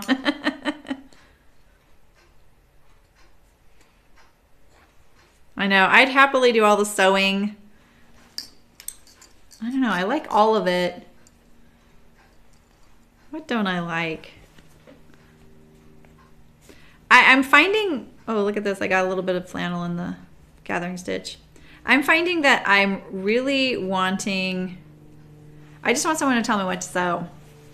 I just want to be busy, you know? I'm like that kind of person that wants to be busy. And I know, I don't know how to put it. I really like a challenge or something unique, very unique. And then the space to work on it. And I don't typically, like, you just never know, like, what people are going to be really interested in, like, in this format. If it were just personal stuff, I could do whatever I want, right? I could just sit there and, like, my friend showed me her friend's picture of a Archer button-up, and then she's also a quilter, the gal who made it, and she put a little quilted, like, pieced together little, like, star in the corner of the yoke on the back. It was really cute, and I was like, oh, that's very inspiring to me. I think next year, my projects for So-So, I think, will be a little more, not all of them, but some will be more unique and more experimental and more in depth. And I'm not sure that'll be necessarily a great thing for viewers as far as, like, usability for them. So I can't do it all the time. But it's definitely something I want, because I don't want, I don't want more clothes, right? So I'd rather be really, really, like, do some really unique and intentional things than crank out a bunch of stuff, right? Like, we know we made 53 things together on camera, and, it's like, some people would be like, all right, we're going to go for 75 this year, but no, I'd rather go for less, Okay, I just can't do 2 rows at once. That's just how this is. One is a lot easier with this thickness.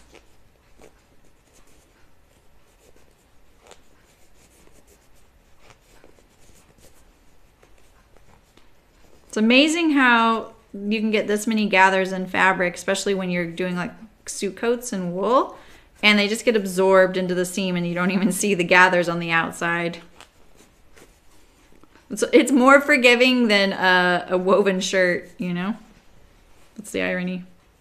You would think this would be harder, but it's almost easier. I have, Rachel. I did the Thread Theory Designs Fairfield shirt last summer.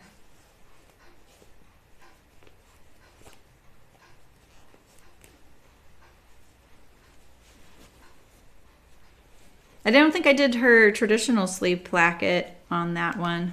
Ugh, I just can't get past the seam. This is so annoying. Oh, I didn't want to break it though. All right. See if I can get...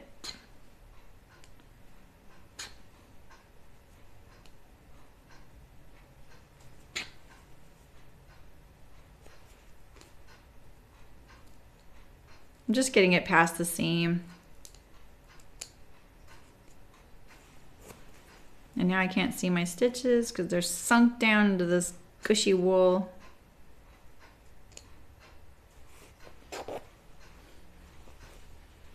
This is probably my last coat of the season though. We've made a few. Yeah, check it out. I think it was in June or July. But it is on my website. So go to soso.live, and if you search Fairfield, it should come up. And then all the links to the videos will be right there. Oh, I'm pulling the wrong one, aren't I? Am I pulling the wrong one? Yep. There you go. There's your what not to do. Don't pull from one side on one end and the inside on the other end, because then they lock up. Oh my gosh, an applique monster quilt, meaning it's monster themed or it's big. You're calling it a monster. Oh, they are real. Okay, that's a monster quilt. You're gonna be a well-fitted suit. Oh, that's cool. Slacks not so much. Well, you know, what do you guys think about the idea of if you made something that was able to be tailored and taking it to a tailor and having them do the fitting for you? Don't you feel like that's a possibility? Like this coat, you could probably get it almost all the way done. I could send it. They could take it to a tailor, you know? That's what they're supposed to be able to do.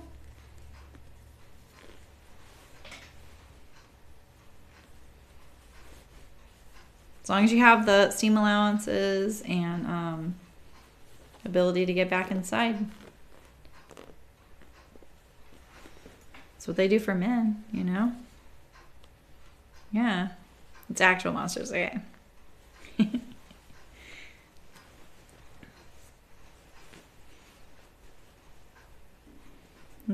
Notches match up nicely. Oops, sorry, I just whacked the camera. It's an idea, Terry. I really am so excited about that dress form because I just, like, I keep saying it over and over, but it's true. I can't wait to see the back of me.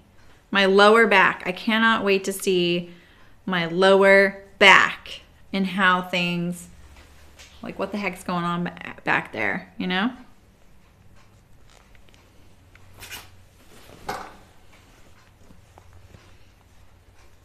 And a tailor would be able to see all that.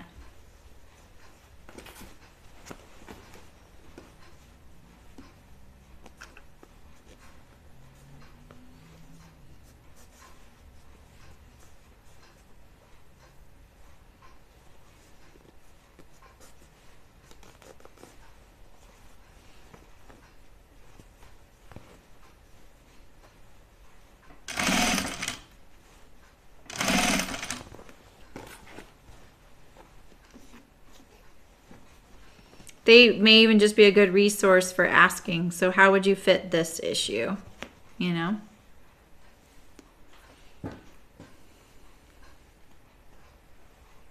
Pad stitch the lining into the duffel before the construction. That's so familiar to me. Are you talking about the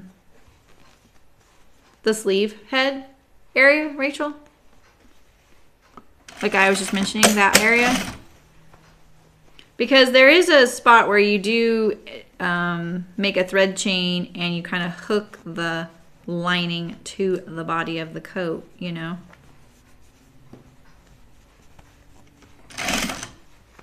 So I'm just evenly distributing these gathers between the notch and the seam there because it's kind of where they mostly are. And it looks really, probably really ruffly just like my other one had, but I'm gonna go to the left of the gathering stitch, and I'm just trying to make sure that when I get to it, there's no tucks. But when I feel on the other side, it's totally smooth. As long as you're really close to that line of stitching, you shouldn't get any tucks.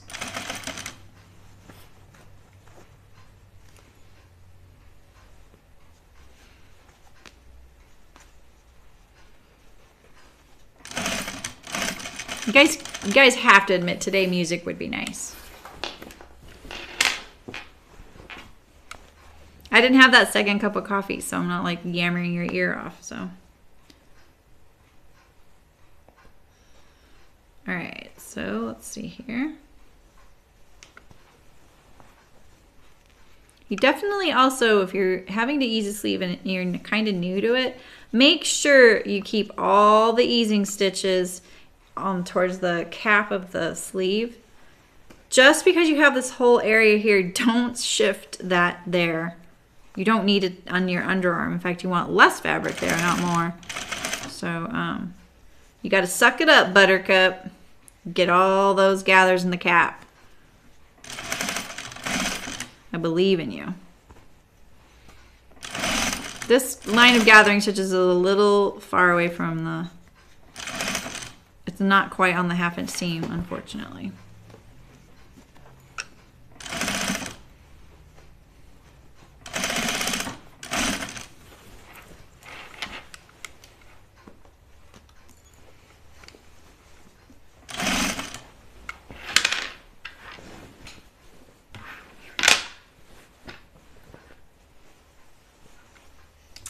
Not all the flannel to hold it firm.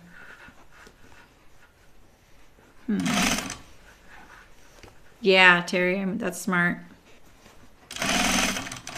It just depends on the pattern. Some are much harder than others to ease in there. This one wasn't bad at all. But like I said, the wool melton is really forgiving too, you know.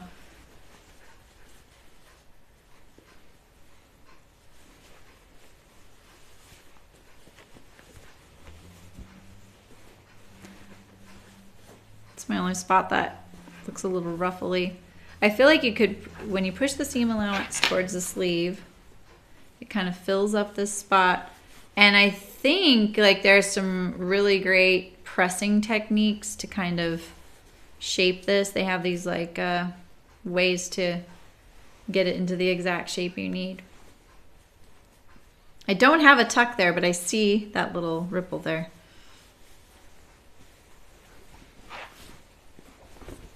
All right, I'm going to take out my gathering stitch best I can.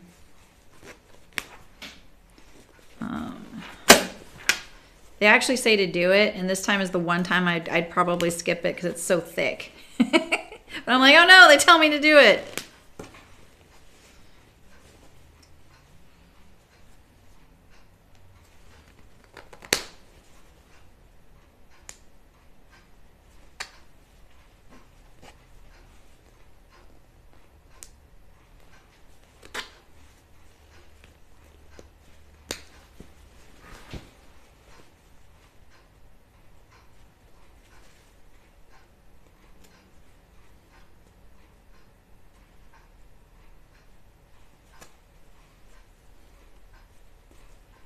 Oh, there was? Isn't the pea coat have a drop shoulder? So that would make sense because isn't the shoulder seam hang off of the shoulder cap on a pea coat? It doesn't sit right on top, right?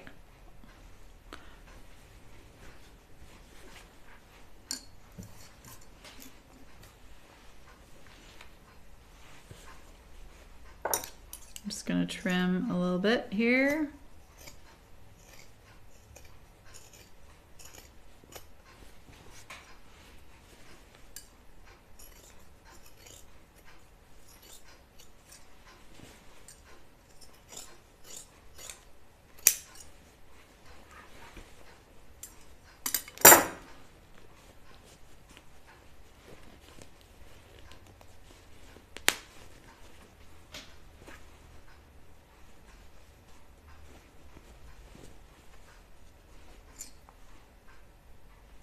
Is this the gathering stitch, I hope? Or is that the seam? Let me make sure I don't have any stitches showing. So, okay, that's great. Good, good, good. Easier to remove them from the inside than the outside.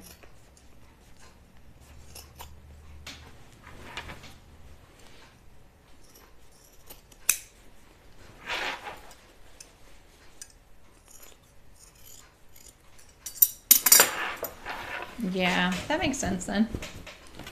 That must have been nice though to have that kind of like, oh, I got this, you know. you probably geared up for it and then you were like, oh, this is a little easier. Now it has sleeves.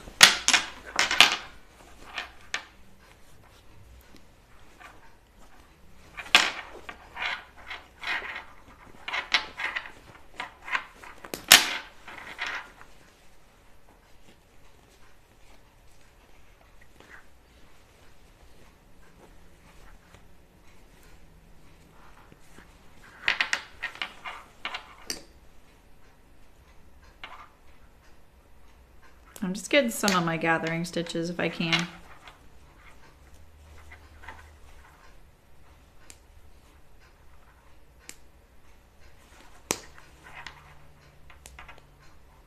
I always like using my awl instead of my seam ripper for these really thick seams. I'm afraid I'll break my seam ripper, which admittedly I think I've only done once or twice ever. So I may not be able to get all these out. I don't know if they're gonna keep breaking like this. It is very thick. I don't know if it looks really thick to you guys, but it's very thick. It's a lot slower sewing when it's this thick. I feel like my seam allowance is a little on the larger side.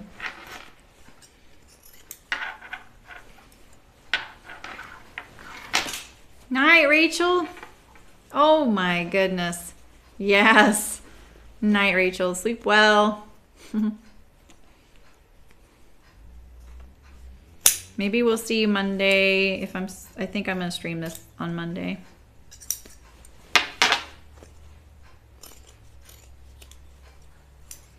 Okay. Let's give it a good shake.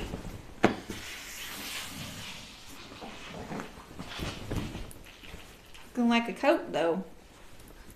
Hey?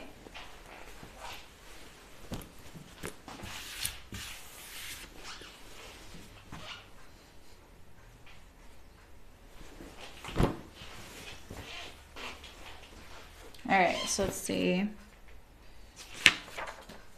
Now I'm gonna skip all the collar stuff and we're gonna go to our hood. Yay, something small to sew.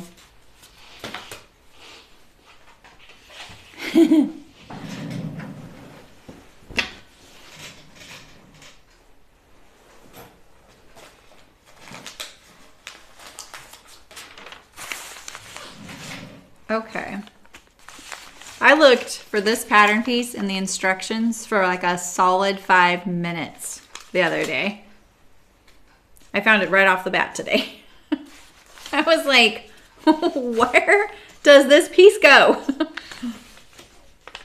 It goes right here.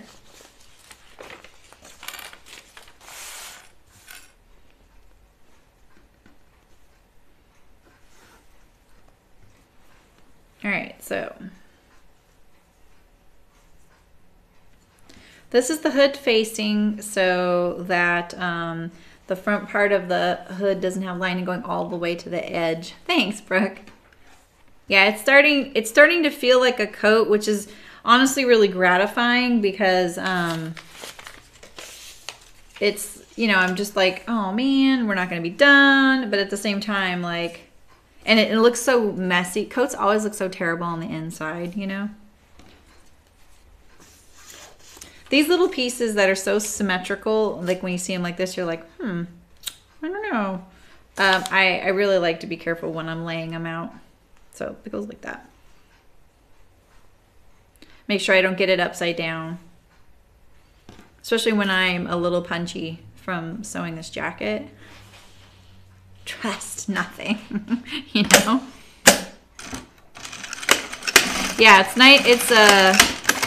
It's rewarding to see that it's showing progress in a good way, because I'm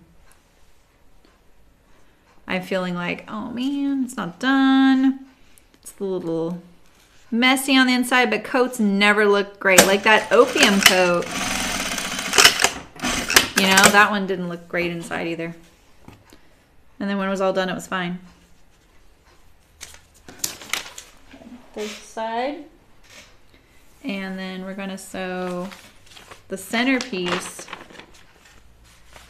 to the hood.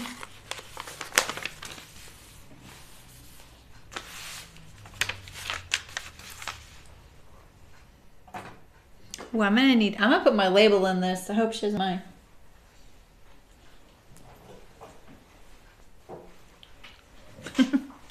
Okay, so here's my hood.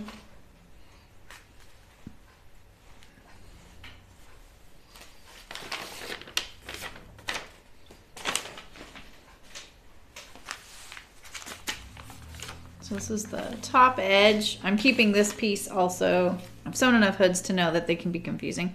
This is the top edge. This is the right side, and this is the right side. So we'll just keep it together. I love they picked up the hood. Hoods are so great. They're like the most instant way to get cozy is to put on a hood, you know? I need to move some stuff here.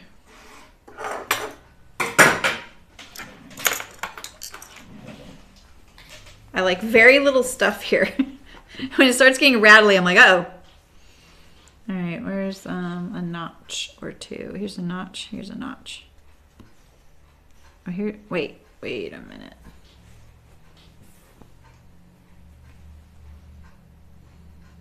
There, yeah. Okay.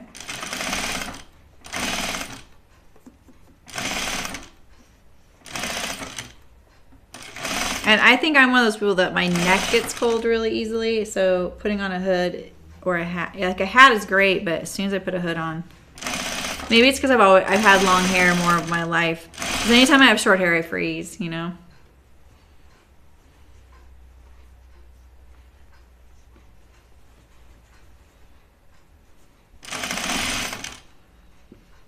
My mom told me that my sister's husband is back. Like he goes on deployment mid-January for 6 months. He's in the Navy. But they've been gone for a bit, and they didn't think he'd be back for Christmas. So, and he got home a day early. That he told them, "Oh, we'll be home tomorrow," and then they came that day or something. So that's kind of cool. Kids were so excited. She said that they were like running around the house so much, and she was like, "Come on, get your shoes on so we can go get him." It was pretty funny.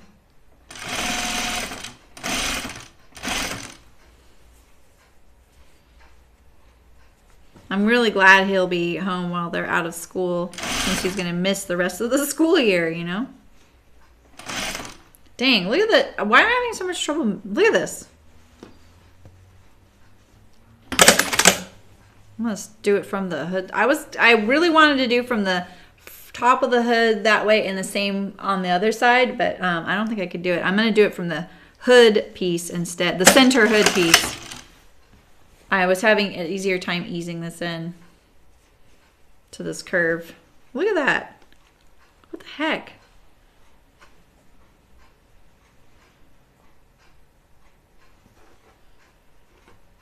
What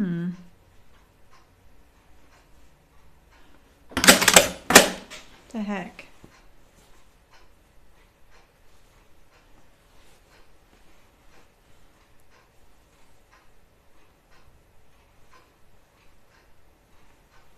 Something's fishy.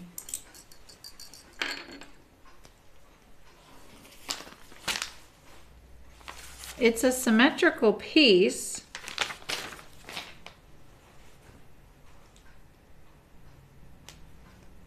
Yeah, exactly, Terry. Was he in the Navy as well? They're a lot younger than me. But he's been in a while now, so I think,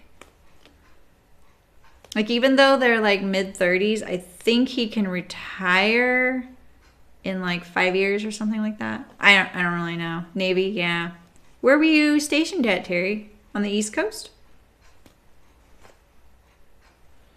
It is really cool, like, when he's away, he can't say obviously where he's going, but he can say where he's been. And, you know, and they don't get to talk very often either. It's not like you can, like, text and stuff like that. He has been all over the world. And he's a musician, like a natural musician. And so he loves collecting musical instruments from all over the world. He gets some really cool things. I think that's really neat.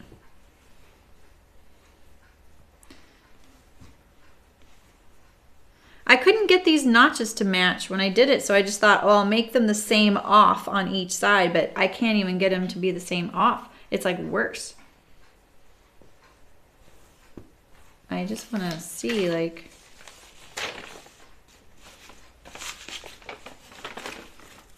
this kind of pattern piece. Look at this. So that's the top edge and that's the bottom, the neck edge. It is so similar that you really need a like a center notch right here, so you know that that's the neck. That's why I was really careful when I picked it up. But they're really not much different. Okay, so that's how that goes. The heck? Why? I wonder if it's just because of this curve. So if I put this one about 5/8 of an inch past that notch like that.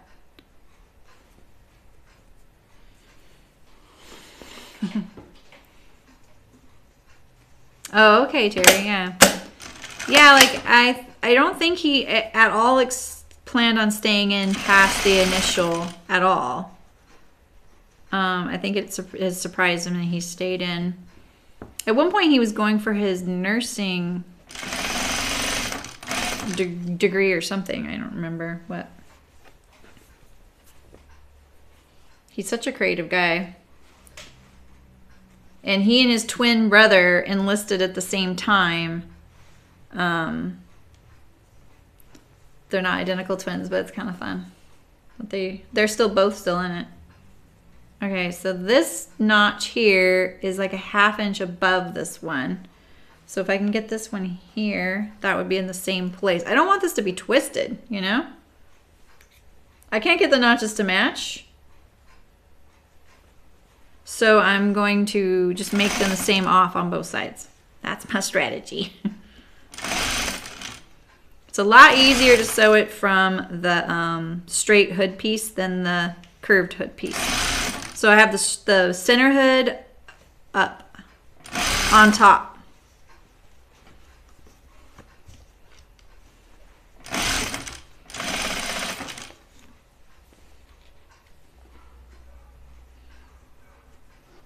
They haven't been stationed on the East Coast yet.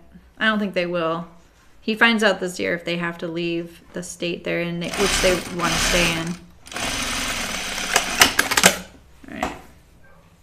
Got my hood.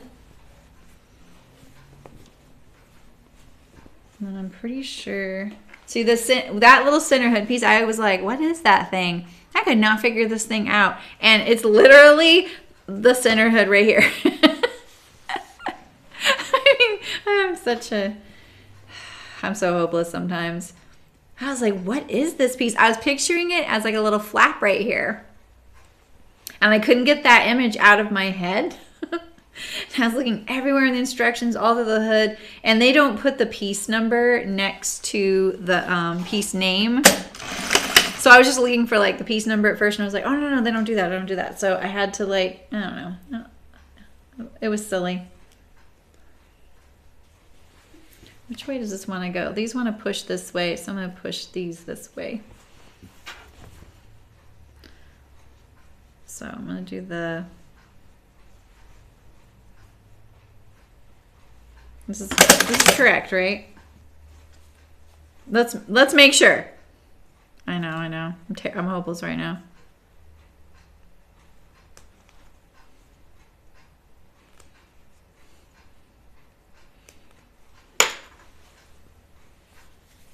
Right? Yeah, it goes like this. Making sure.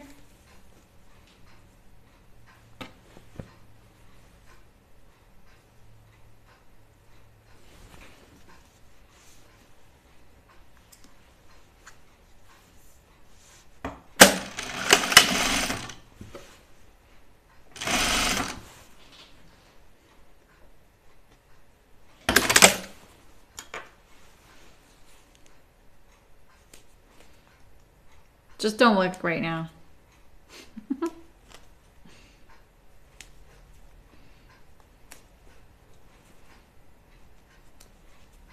I really wanted to be able to send this before Christmas, and here's my rationale.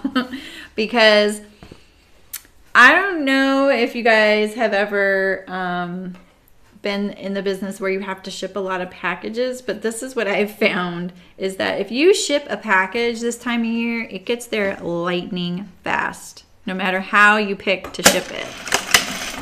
But if it ships after Christmas, it just takes forever. You know what I mean? So I really wanted to be able to get this out the door before Christmas so that it was on its way.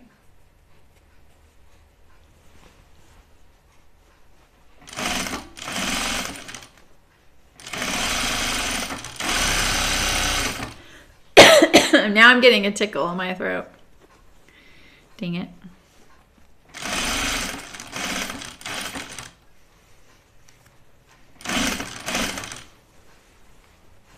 So I'm pressing the hood seam towards the center, but the facing seam towards the outer, to the hood body.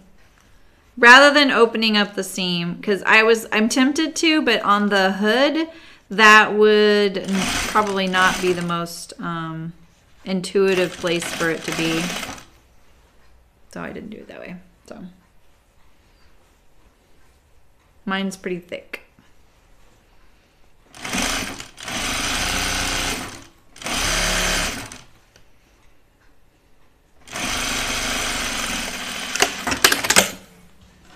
All right, so I think we understitch this.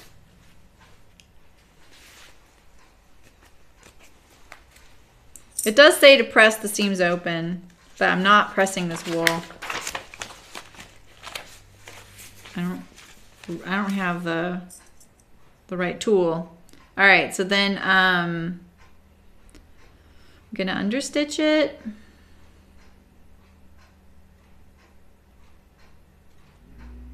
And then I'm gonna sew the lining.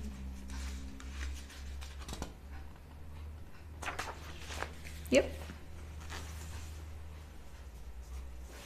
And then we will have a hood.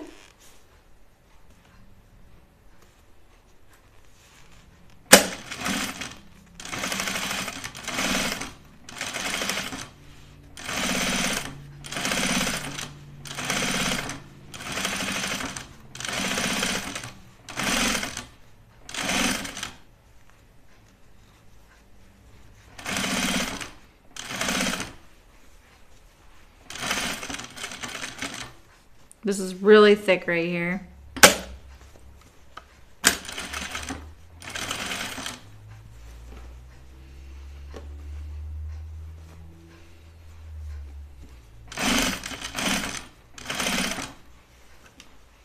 Oh, you know, I'm really sorry I haven't checked to see you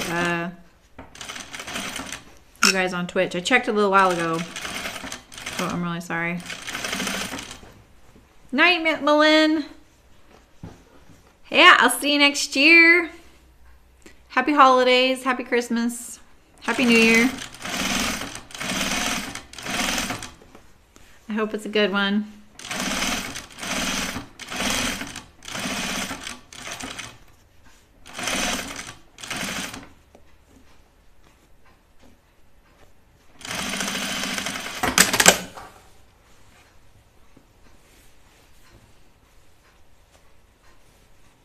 What is that? Look at that. That little seam got a little tuck right there. I have to break it in. See that? What the heck?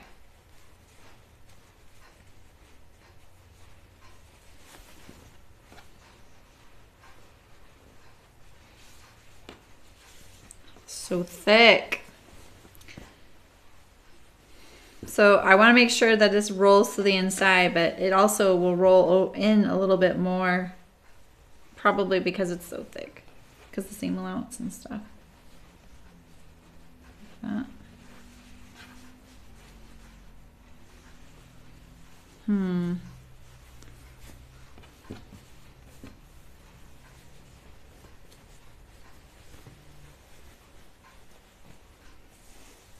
I just want to top stitch the heck out of this coat. Mainly because of the thickness of the wool. All right, so here is my sleeve, isn't it? Okay, so let's move the sleeve out of the way here.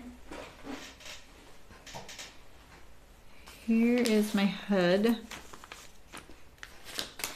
And I kind of want to look at everything here. Because I kind of want to switch to a different thread color.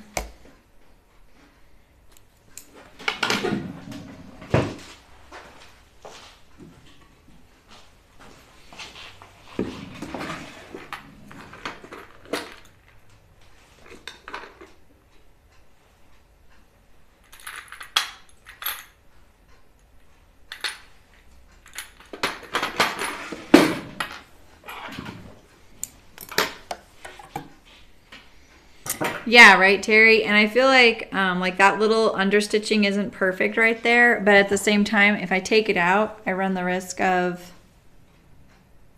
you know, snagging it. And it's really hard to grab your stitches in that wool. But I'm gonna look at it again. Sometimes what I do is I just don't look at it for a second, and then I go back and look at it and be like, yeah, that bugs me, you know. See, when I got close there, I mean, it is the understitch, you know, we're gonna, but you know, it is the hood too. Why does it look so funky?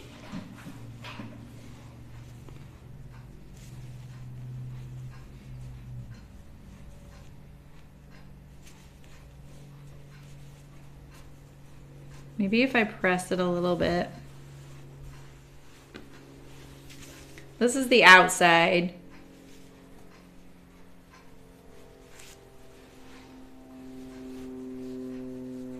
I just don't like that either. I don't like that.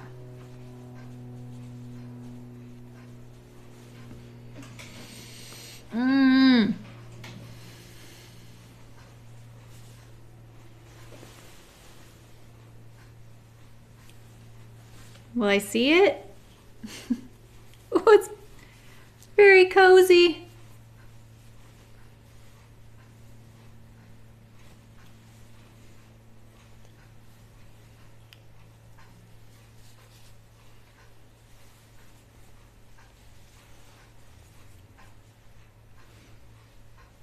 It's my eye. I'm having trouble getting it on straight because of the camera.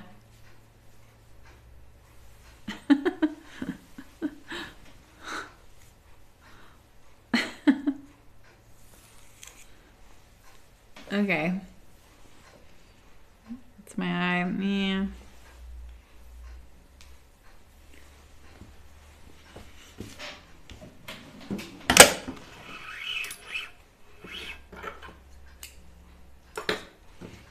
I changed the bobbin already.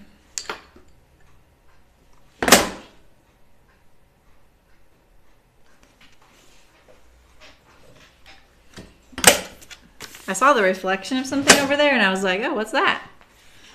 I have a little sample piece of this. I want to see if my needle's going to be a problem.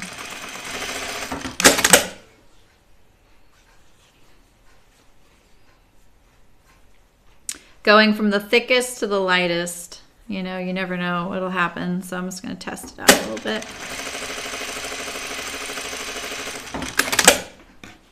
It actually looks pretty good, surprisingly. Okay. So this is the top edge for sure, right?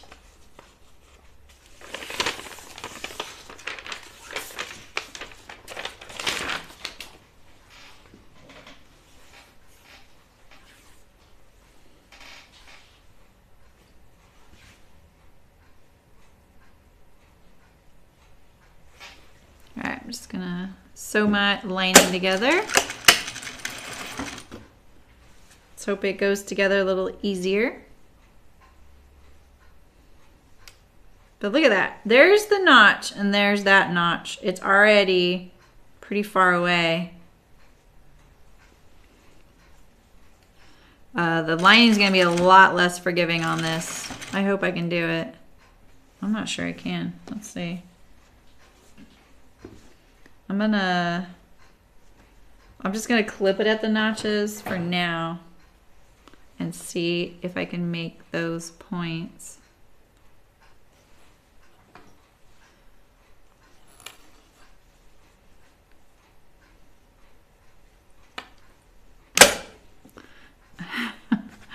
Okay. Why? Why is there easing? I don't get it. I don't get it at all. Why?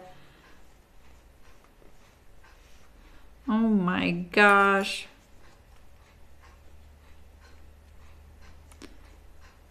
Why? Why do I have to ease this? Okay, well, this is the one I had that was a little shy.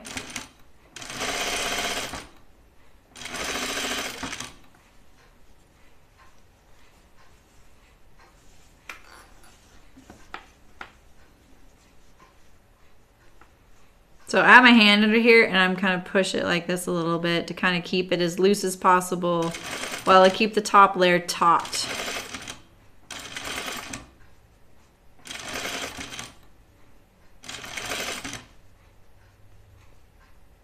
It's almost like maybe the notches are the opposite of each other. Oh my gosh, there's no way.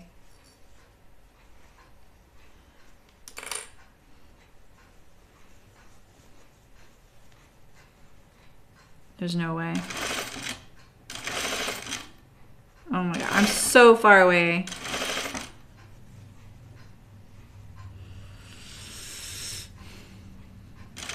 I'm not in the mood for for this. I don't like that. It makes me doubt it all. The lining has to be the same.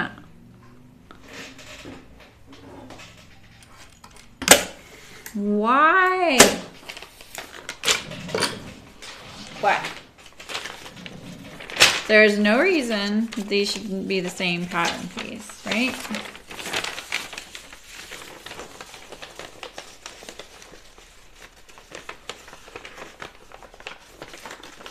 Yeah, so that's the notch doesn't work. Okay, this is that pattern piece, you guys. Do you remember when I said that the notch that's showing up is the 0? Oh, this is the neck edge. Okay, wait. I might be wrong. Okay, that was the wrong edge. Yeah, see, this notch goes to the 0.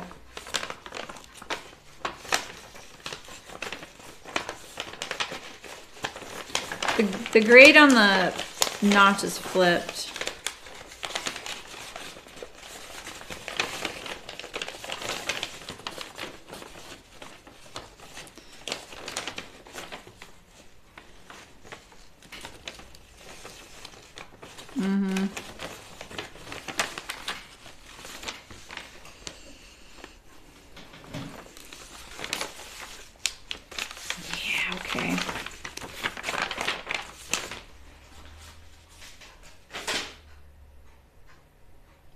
Maybe I'll cut the lining of the hood bigger.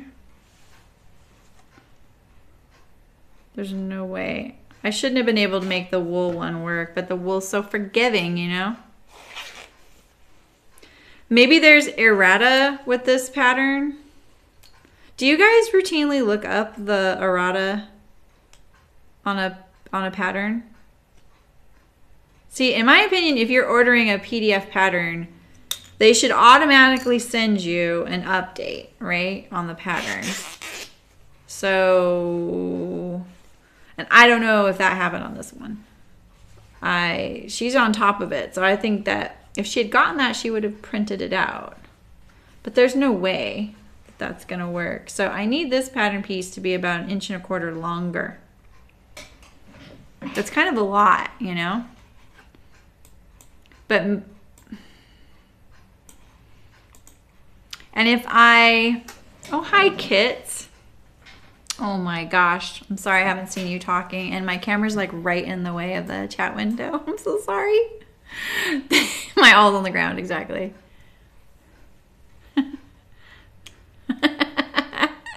No toggles for Kits.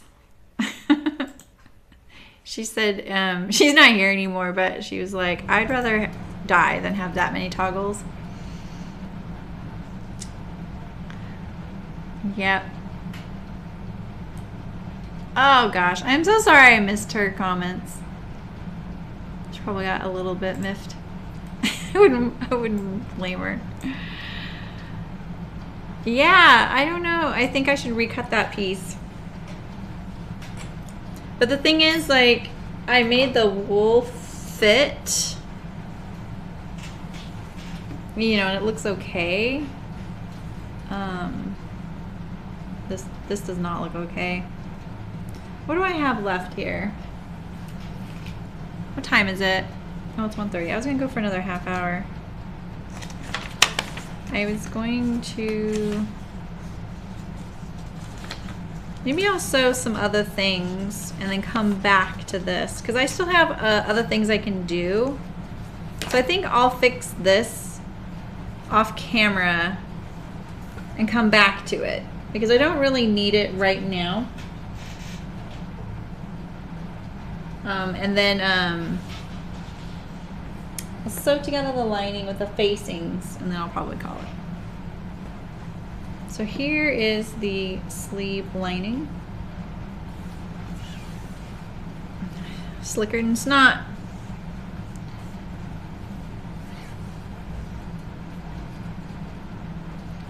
So there's no right or wrong side to lining that's really that obvious. So you really need to make sure you end up with a left and a right sleeve. This is definitely a different color on each side though.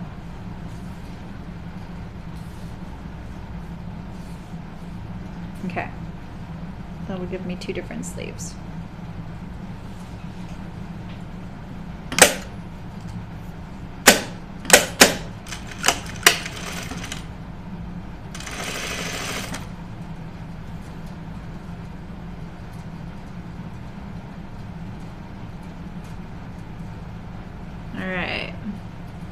So I'm just going to sew my sleeve lining together, and then I'm going to sew the body lining together to the facings. I add that back pleat to the back. I'll put the sleeves on the lining, and then that will leave the fixing the hood and then sewing the lining to the coat. And then, like I said, I need to adjust the length of her sleeves before I sew on the lining. So I feel like this will be a perfect amount to do. That kind of swung out right there. I really don't want my lining to get bunched up. That can happen, you know.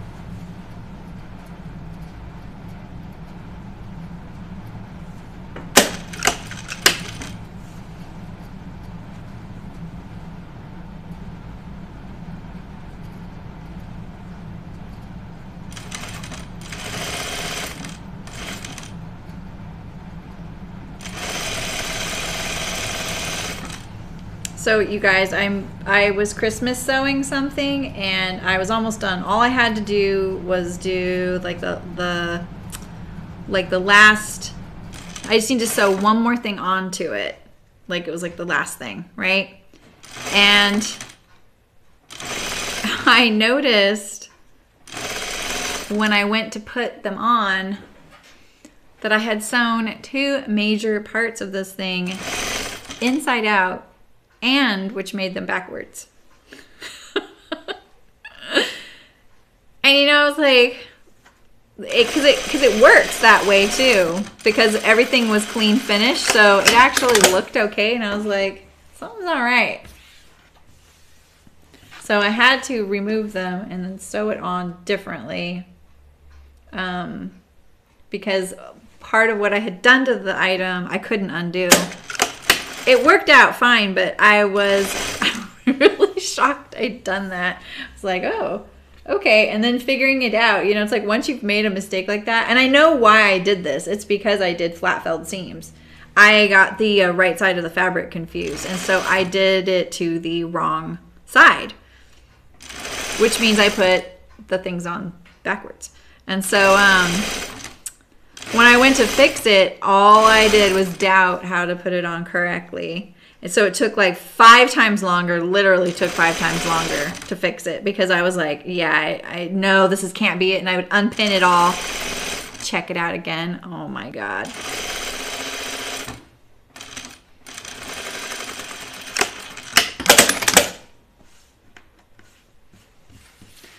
So disappointing. But I stayed until it was all fixed last night, and then all I have to do is the finishing touch today. And I got one of them done before the stream. So it was, there's those mistakes that you can just be like, nah, you know, but that wasn't one of them. I was like, oh yeah, I literally can't skip this. I have to fix it. It was disappointing. Sometimes fabrics not having a right or wrong side can really get you in a pickle. You let your guard down.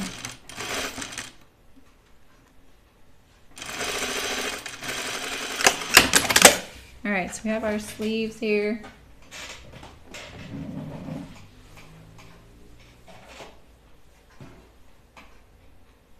Okay, so now we're going to put on the facing to the back, the fronts facings to the front.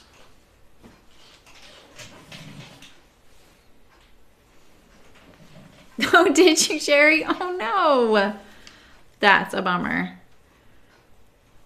Yeah, they can be a little confusing. I definitely feel like some of the tactics I came up with a really long time ago to ensure I don't make that mistake, I still use those tactics just to make sure. I'm just going to tack this on here so it's less fussy. What do you guys think? I think the way you do the lining, you have to understitch it towards the lining. So if I put my little tag, it's going to make the seam allowance go down, and it's going to stick up like that. I don't like that. I don't want it to be annoying to them. All right, so I'm going to do my center back seam first. And then we're going to add a pleat.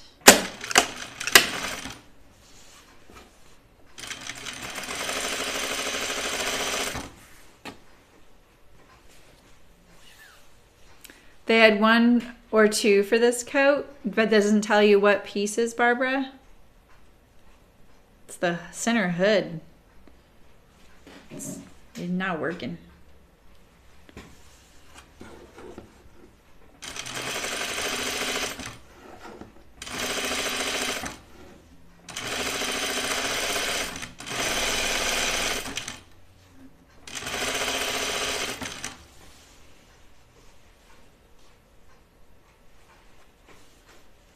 So what's your guys's like? Do a lot of you celebrate Christmas or any other, like Kwanzaa or Hanukkah? Like, what are your traditions? I like knowing people's traditions. I find it really interesting.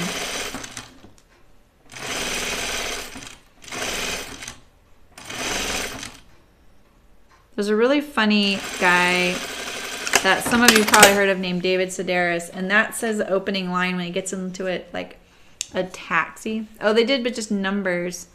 This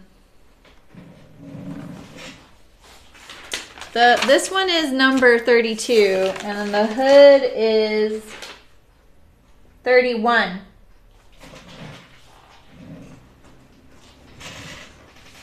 So 31 and 32. Okay, so we have our center back seam here, and then there's this little pleat. Is that really how big the pleat is? Just a tiny bit? I thought it was much bigger than that. So you stitch it down. Just do it in the seam allowance.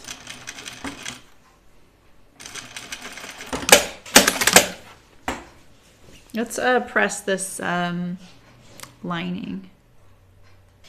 28 and 29 and 13 and 14. Well, darn, I wonder what they were, but hopefully she just printed out the new pieces, right? What's 28, 29, and 13 and 14? Those are all pieces I needed. I needed 1 through 14 and up. All right, so I'm gonna turn this down quite a bit. It looks so dark on the screen.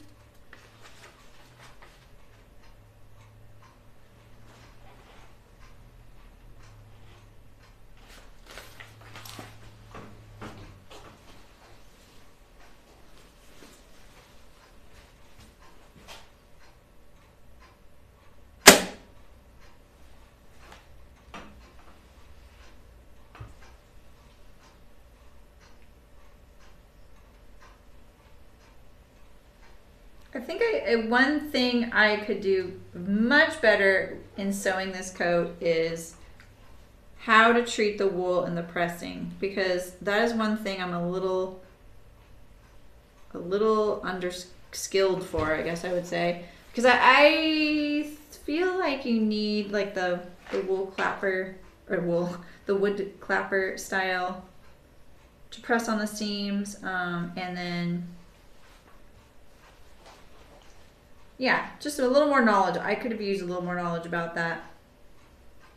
I've sewn a lot wool and I've dealt with it, so it didn't even cross my mind, but I think it would look better. I don't know why you press the seam open when you end up stitching it one side. Oh, the errors were in print versions. Yeah, see, so I don't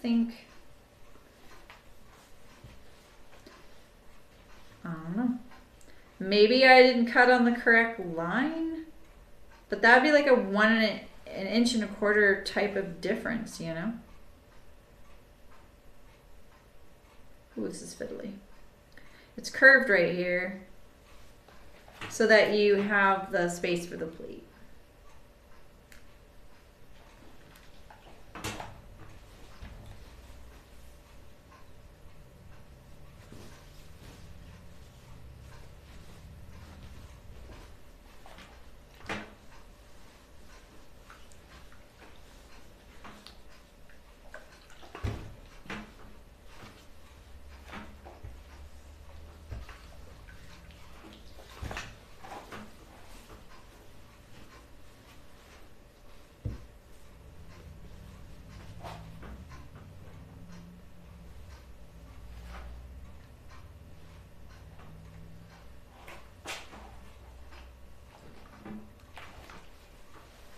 Okay.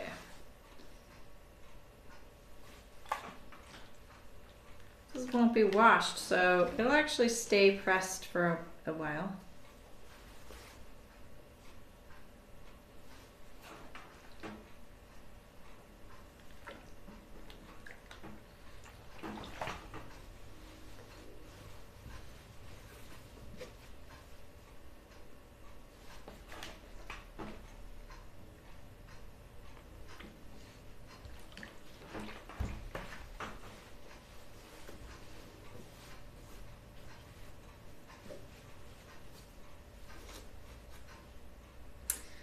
So Maggie's settling in with her new place, you guys.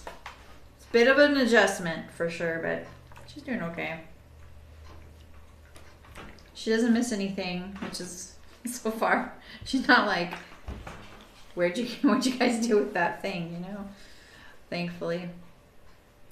Apparently she pointed to all the pictures I had arranged on her bookcase and looked at her husband and she said, your wife did this, didn't she?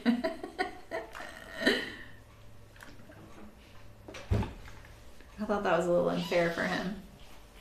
He's far more sentimental than I am.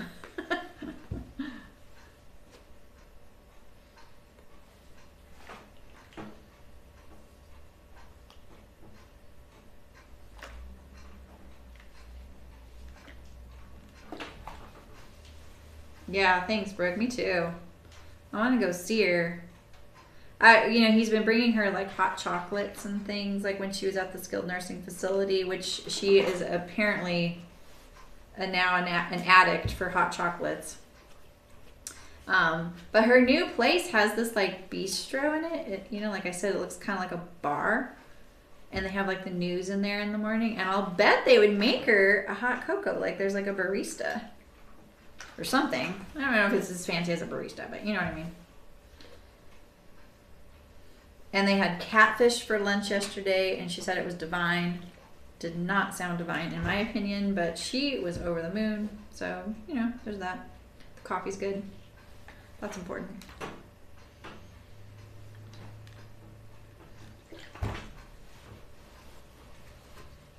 Which is really funny since it's the same chef as the other place she was living.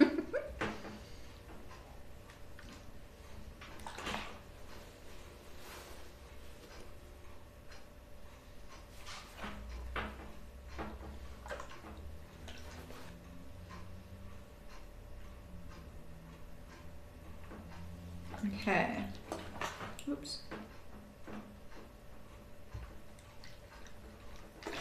I think if this seam on the pattern piece had this cut off, it would be a really great indication for your seam allowance. You know? That's my 2 cents.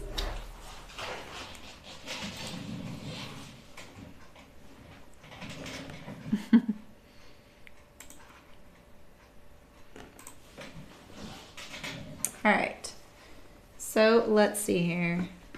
I have my sleeve and my sleeve, my back, which I'm going to sew to this facing here.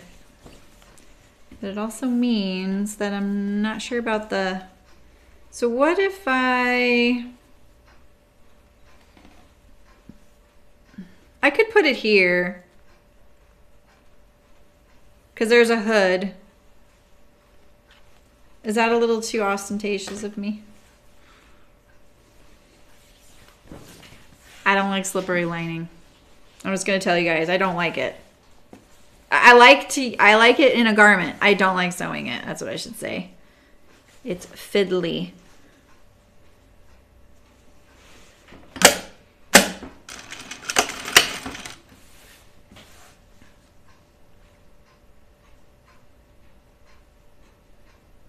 Okay, so that's not my center. Is that my center now?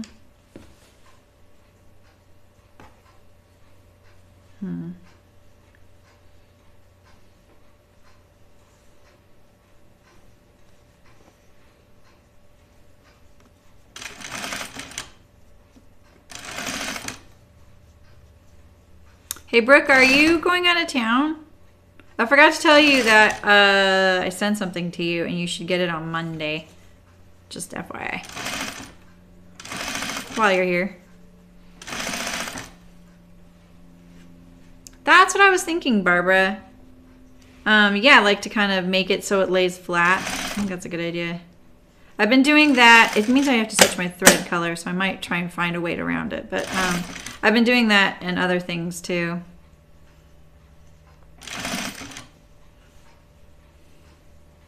Oh, nice. You get to stay home. That's nice. You deserve it after having to travel for Thanksgiving. Okay, this pleat, now this pleat feels like it could be bigger. I'm gonna go from this side now to the center. I'm gonna cheat. That's what I do sometimes.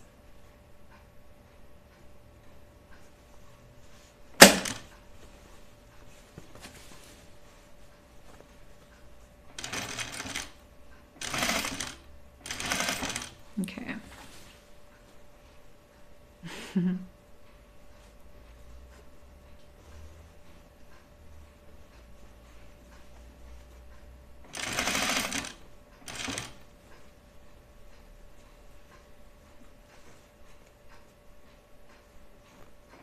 I'm trying my hardest not to pull on the lining because it's like all on the bias right there to get it to fit. But see, I have this little bit extra, and I think what I'm gonna do is drape that into the pleat because I wouldn't mind a bigger pleat right here. When you have a pleat there, you can cheat. That's okay. Jeremy says so. So now I know exactly how much to pleat.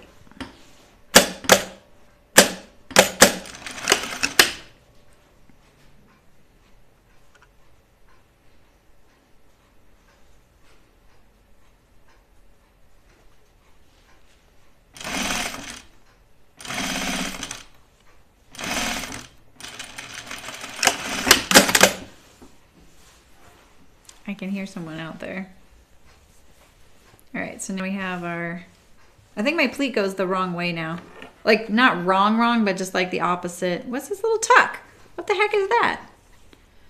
A little tuck there. From when I backstitched, it tucked my fabric. What the heck? Ooh, this thread color looks so good on here.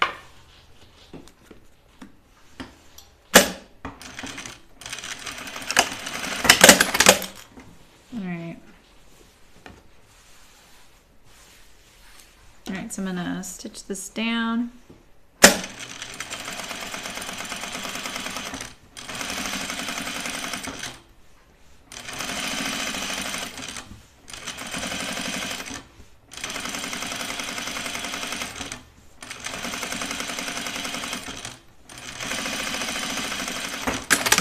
Alright, so we have our facing there.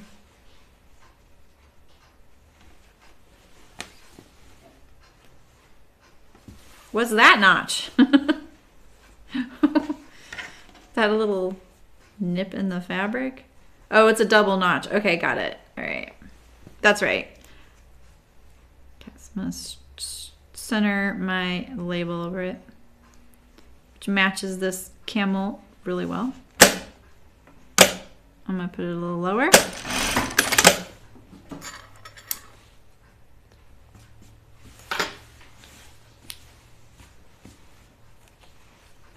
All right, so there's that facing, and then we have this facing here.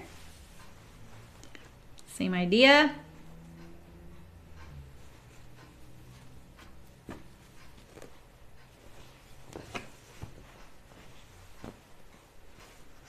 Stitch this in a couple places just to stabilize it onto the facing. Stabilize the horsehair basically.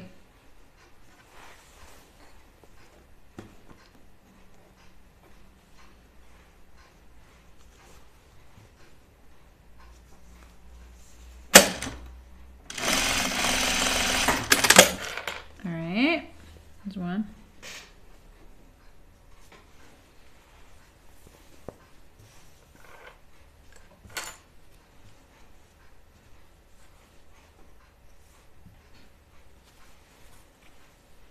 You guys are troopers hanging out here. I know it's a busy time of year.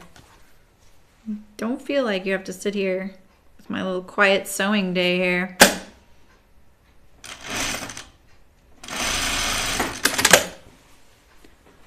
I haven't wrapped any of my presents yet. I don't have a whole lot to wrap, but I haven't wrapped any of it.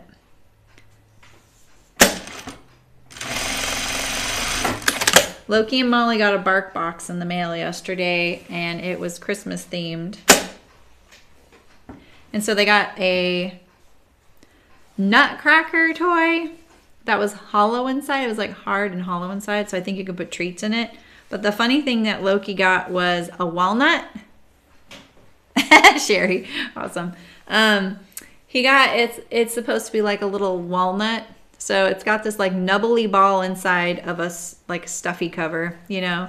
We're seeing more and more toys like that where it's this nubbly like ball that squeaks inside of the stuffy rather than stuffing.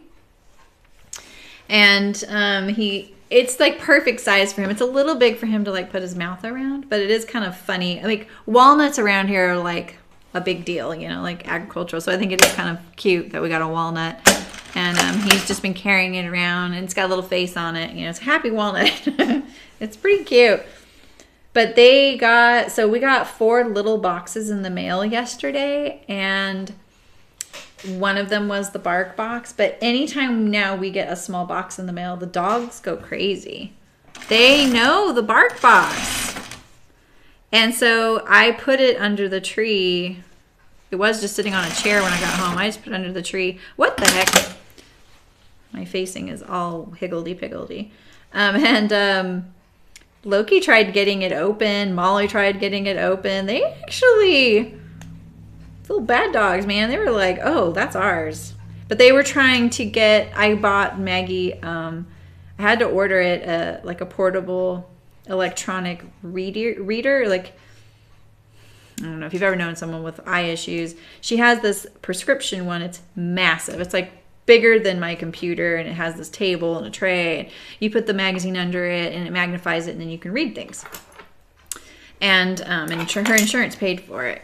And so she had a portable one, and it died, and we could not figure out what was wrong with it. So I looked at trying to buy her one, and I got overwhelmed. And this was a few years ago. And this year I'm like, you know, I'm getting her one. I don't care. I'll just figure it out myself. So I ordered one. So anyway, that was in a little box that looked suspiciously like a bark box. And Molly was jumping up and down trying to get that thing. I was like, dude, you're going to be unhappy when I open this. She was like, oh, I don't want that. So then Cricket got home and she's like, can we open the bark box? I mean, she's as bad as them. I was like, yeah, sure. Why not? Wasn't going to survive under the tree.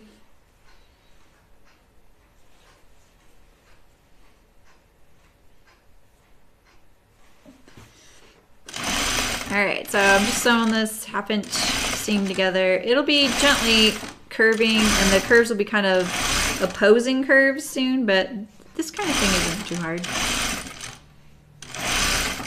It's just long. But I am just lining it up here and stitching it down. And then I'll understitch it. So see, there's that curve. So sometimes I just pull it like this. And as long as I don't get any tucks and I'm not distorting it, it should be pretty easy.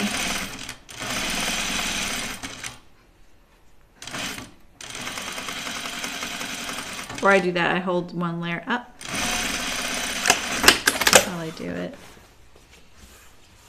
Yeah, it was really cute. They are. It's kind of funny that they figured it out right off the bat. Like Molly knew when Loki started getting those boxes again. Molly knew exactly what those were because she used to get them. And he was like, "Why are we excited? Why are we excited?"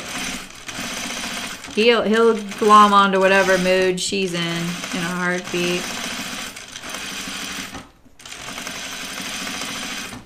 Like she loves it when I go do dishes at night. And he's like, I don't know why we're excited, but I'm excited. But he doesn't beg or anything for food at the table. So she kind of sits nearby, but she doesn't really beg. So he doesn't really know what he's trying to do, thankfully.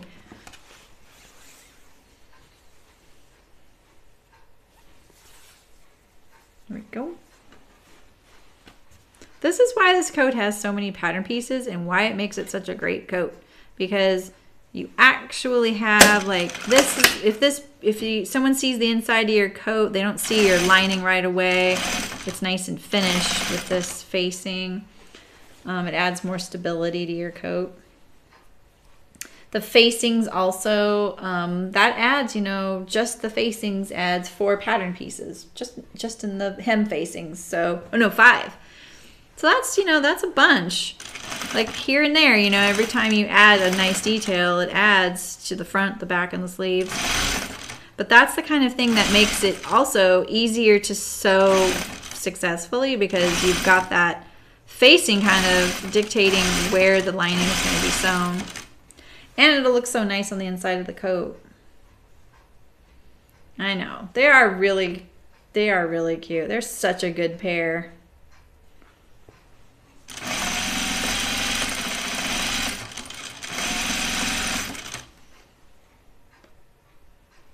Yeah, I'm kind of excited because the thing I got everybody for Christmas, that's why I didn't buy a whole lot of gifts. I got each of my families, me, my parents, and my sister, the same thing, and it's like a way to share photos digitally. Did I tell you guys about that? So that was my gift to everybody. And I already set ours up, and it's really fun. I'm really into it. Because they can email pictures to my device, and I can do the same to them. I researched them for like a few months and picked one.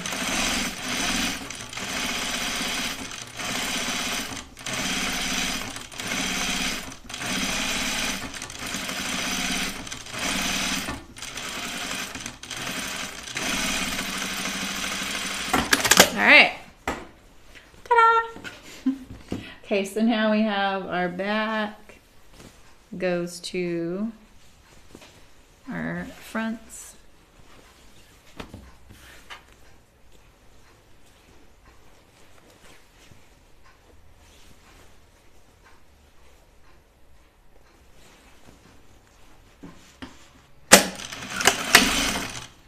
At a certain point, I'm gonna have to decide when to switch back to the camel colored thread.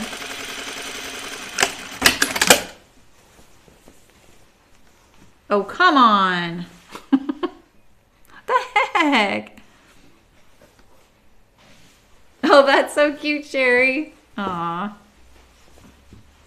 All right, let's see if I can get the other one to match better.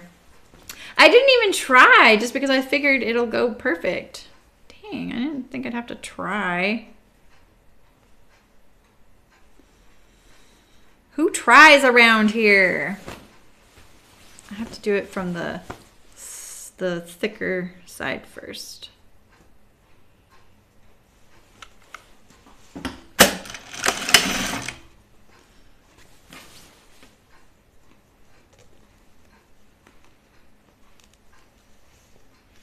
I like to really make sure I'm gonna fold it back, make sure.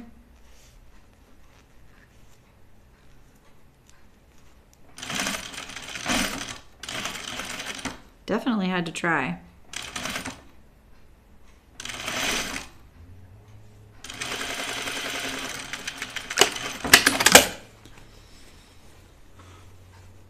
Oh, that's perfect. I was like, what am I hoping for? Because if it's perfect, I'm going to have to fix the other side. But I want it to be perfect. So I'm going to... I'll just take it out. I was going to just take out a section, but with that lining, it's going to be kind of iffy. The other one looks really nice, though.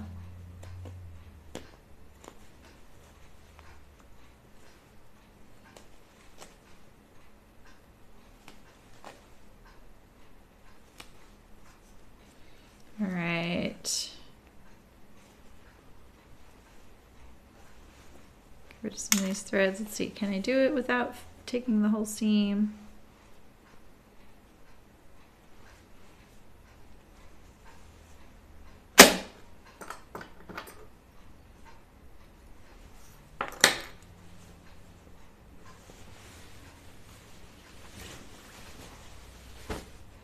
Five cats is a lot of cats, Jerry.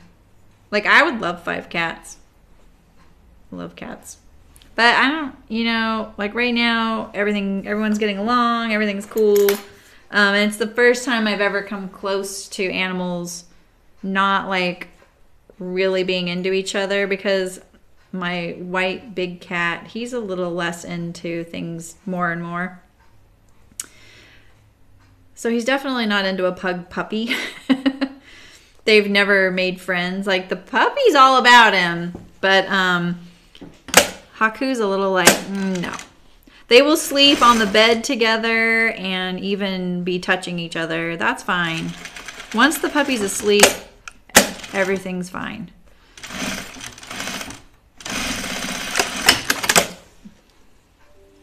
I didn't get this start off as straight as my original seam, so I need to take that out right there.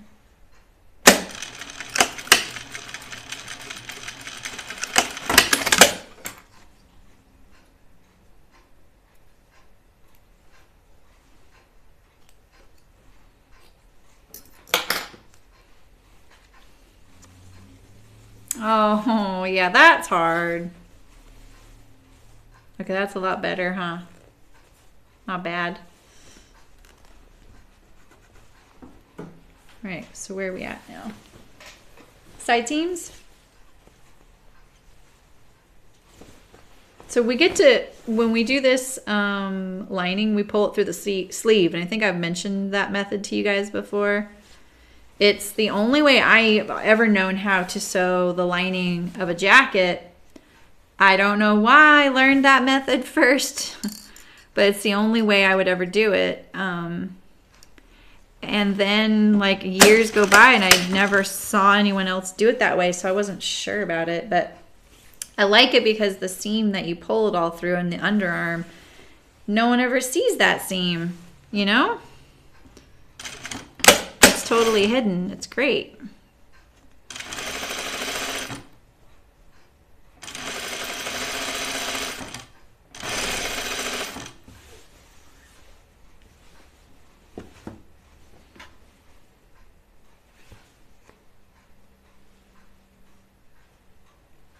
Okay.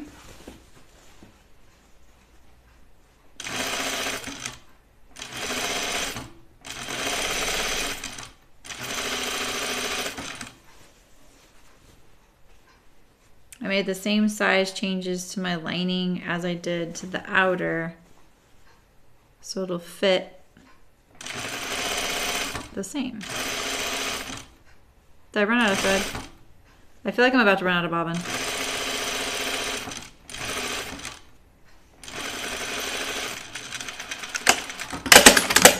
Okay, one more.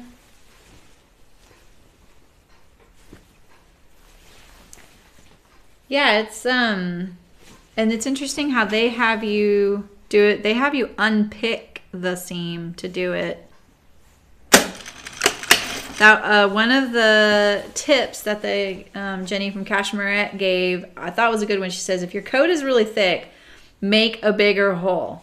She said she had to stand on her coat to pull it through the hole. I would love to see that.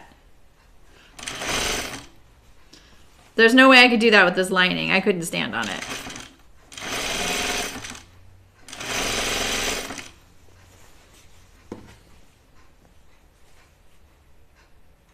All right, so all I have is the sleeves to the lining.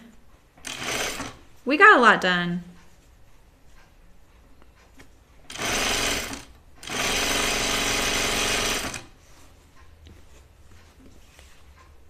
All right.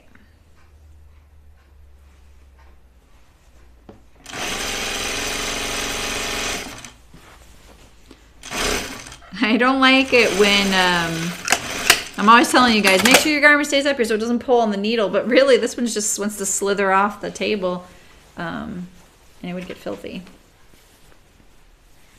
Okay, so I'm gonna press my seams. I'll do that off camera. Well, that's not oil, is it? Okay, I gotta keep careful. This kind of stuff will get right up under my machine and get oil on it. I have my sleeves right here. Well, you guys, we've used almost every pattern piece. All we have left are the hem facings. So we'll do that all together. I'm gonna fix the hood. So the only thing I'm gonna do off camera, I'm gonna do a couple things off camera, just so we're ready to go on Monday. So I'm going to sew, I'm gonna recut my hood centerpiece and I'm gonna sew it to the hood lining. And then I'm going to sew it on this front opening seam. I'm probably gonna fix fiddle with this as well.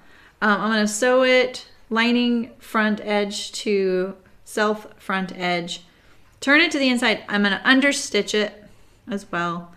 And then you take your hood and you tack it to the neck. It seems like I'm gonna be doing quite a bit. So maybe I'll save some of it for Monday. So yeah, the lining looks good, doesn't it? Yeah, it's starting to look good, finally. Yeah, so let's put it inside the coat and just see it.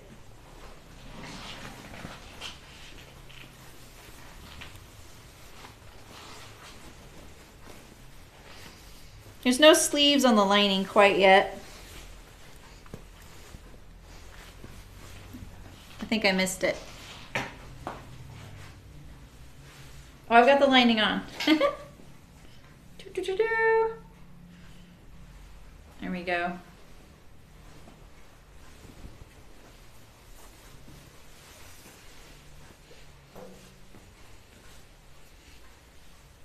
The sleeve is kind of slender.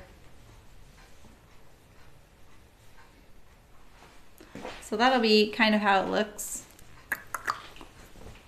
Looking like a coat. Yeah, you wouldn't want to bend over much more. I look like a cleric. These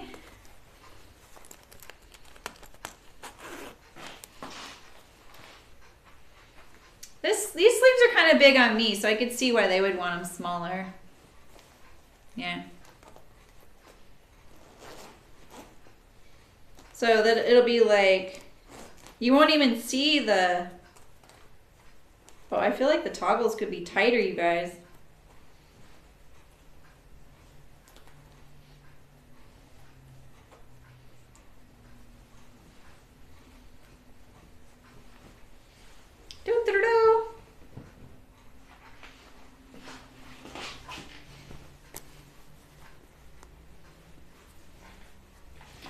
I definitely don't want this. I'm not going to make the sleeves narrower when I make them shorter. They feel kind of bulky, you know? It would be hard to wear a sweater under there. Yeah, I think it'll be a good all-around coat too. I wonder if the toggles need to be tighter.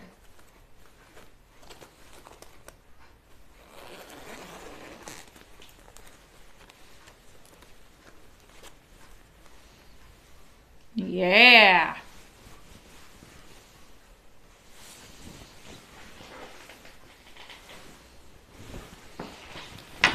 Woo.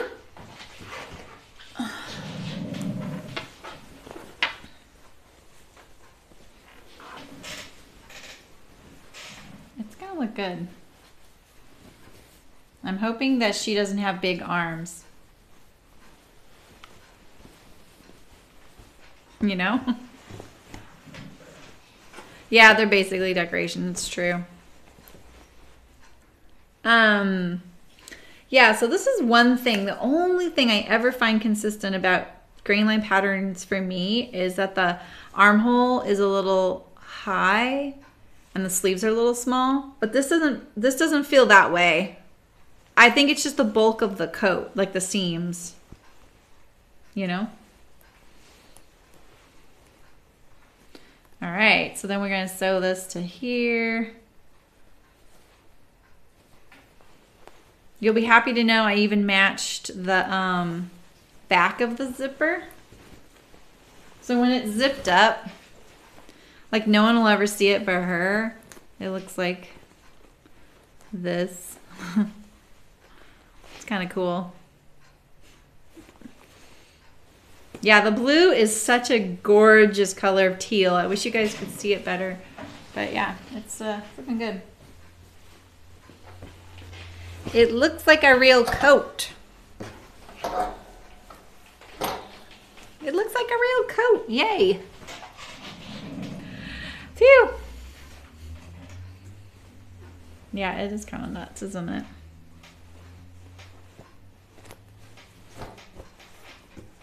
That's why it's good to not obsess over too much of your details, so that when you see it all together, you're like, oh, this looks normal. This looks like a real coat. Cool. All right, well, and it'll have a hood. And then, yeah, we'll sew the lining to it.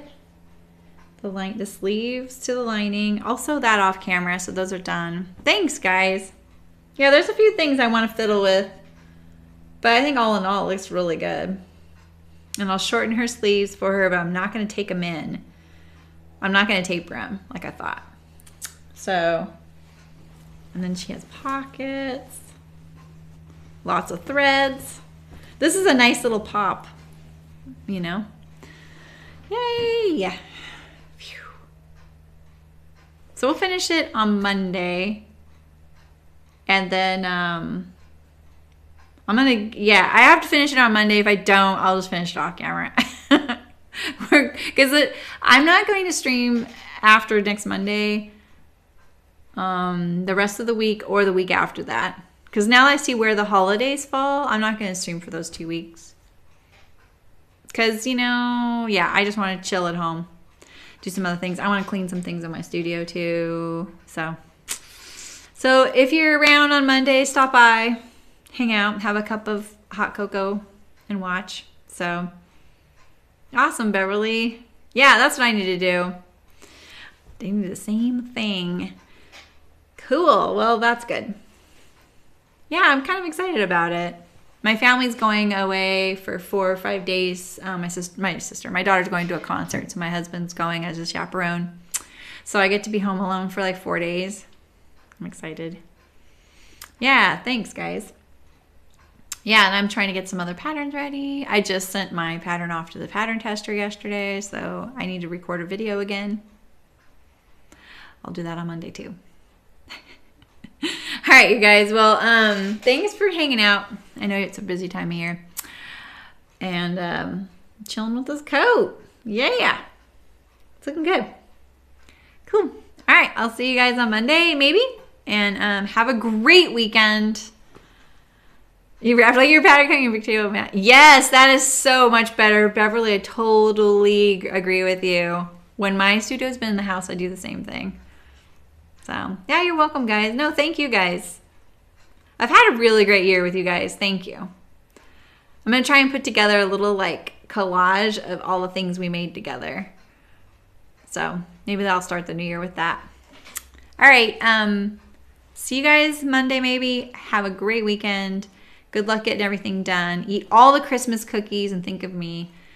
Show me your favorites because I want them all. So, I'll talk to you guys soon. Bye.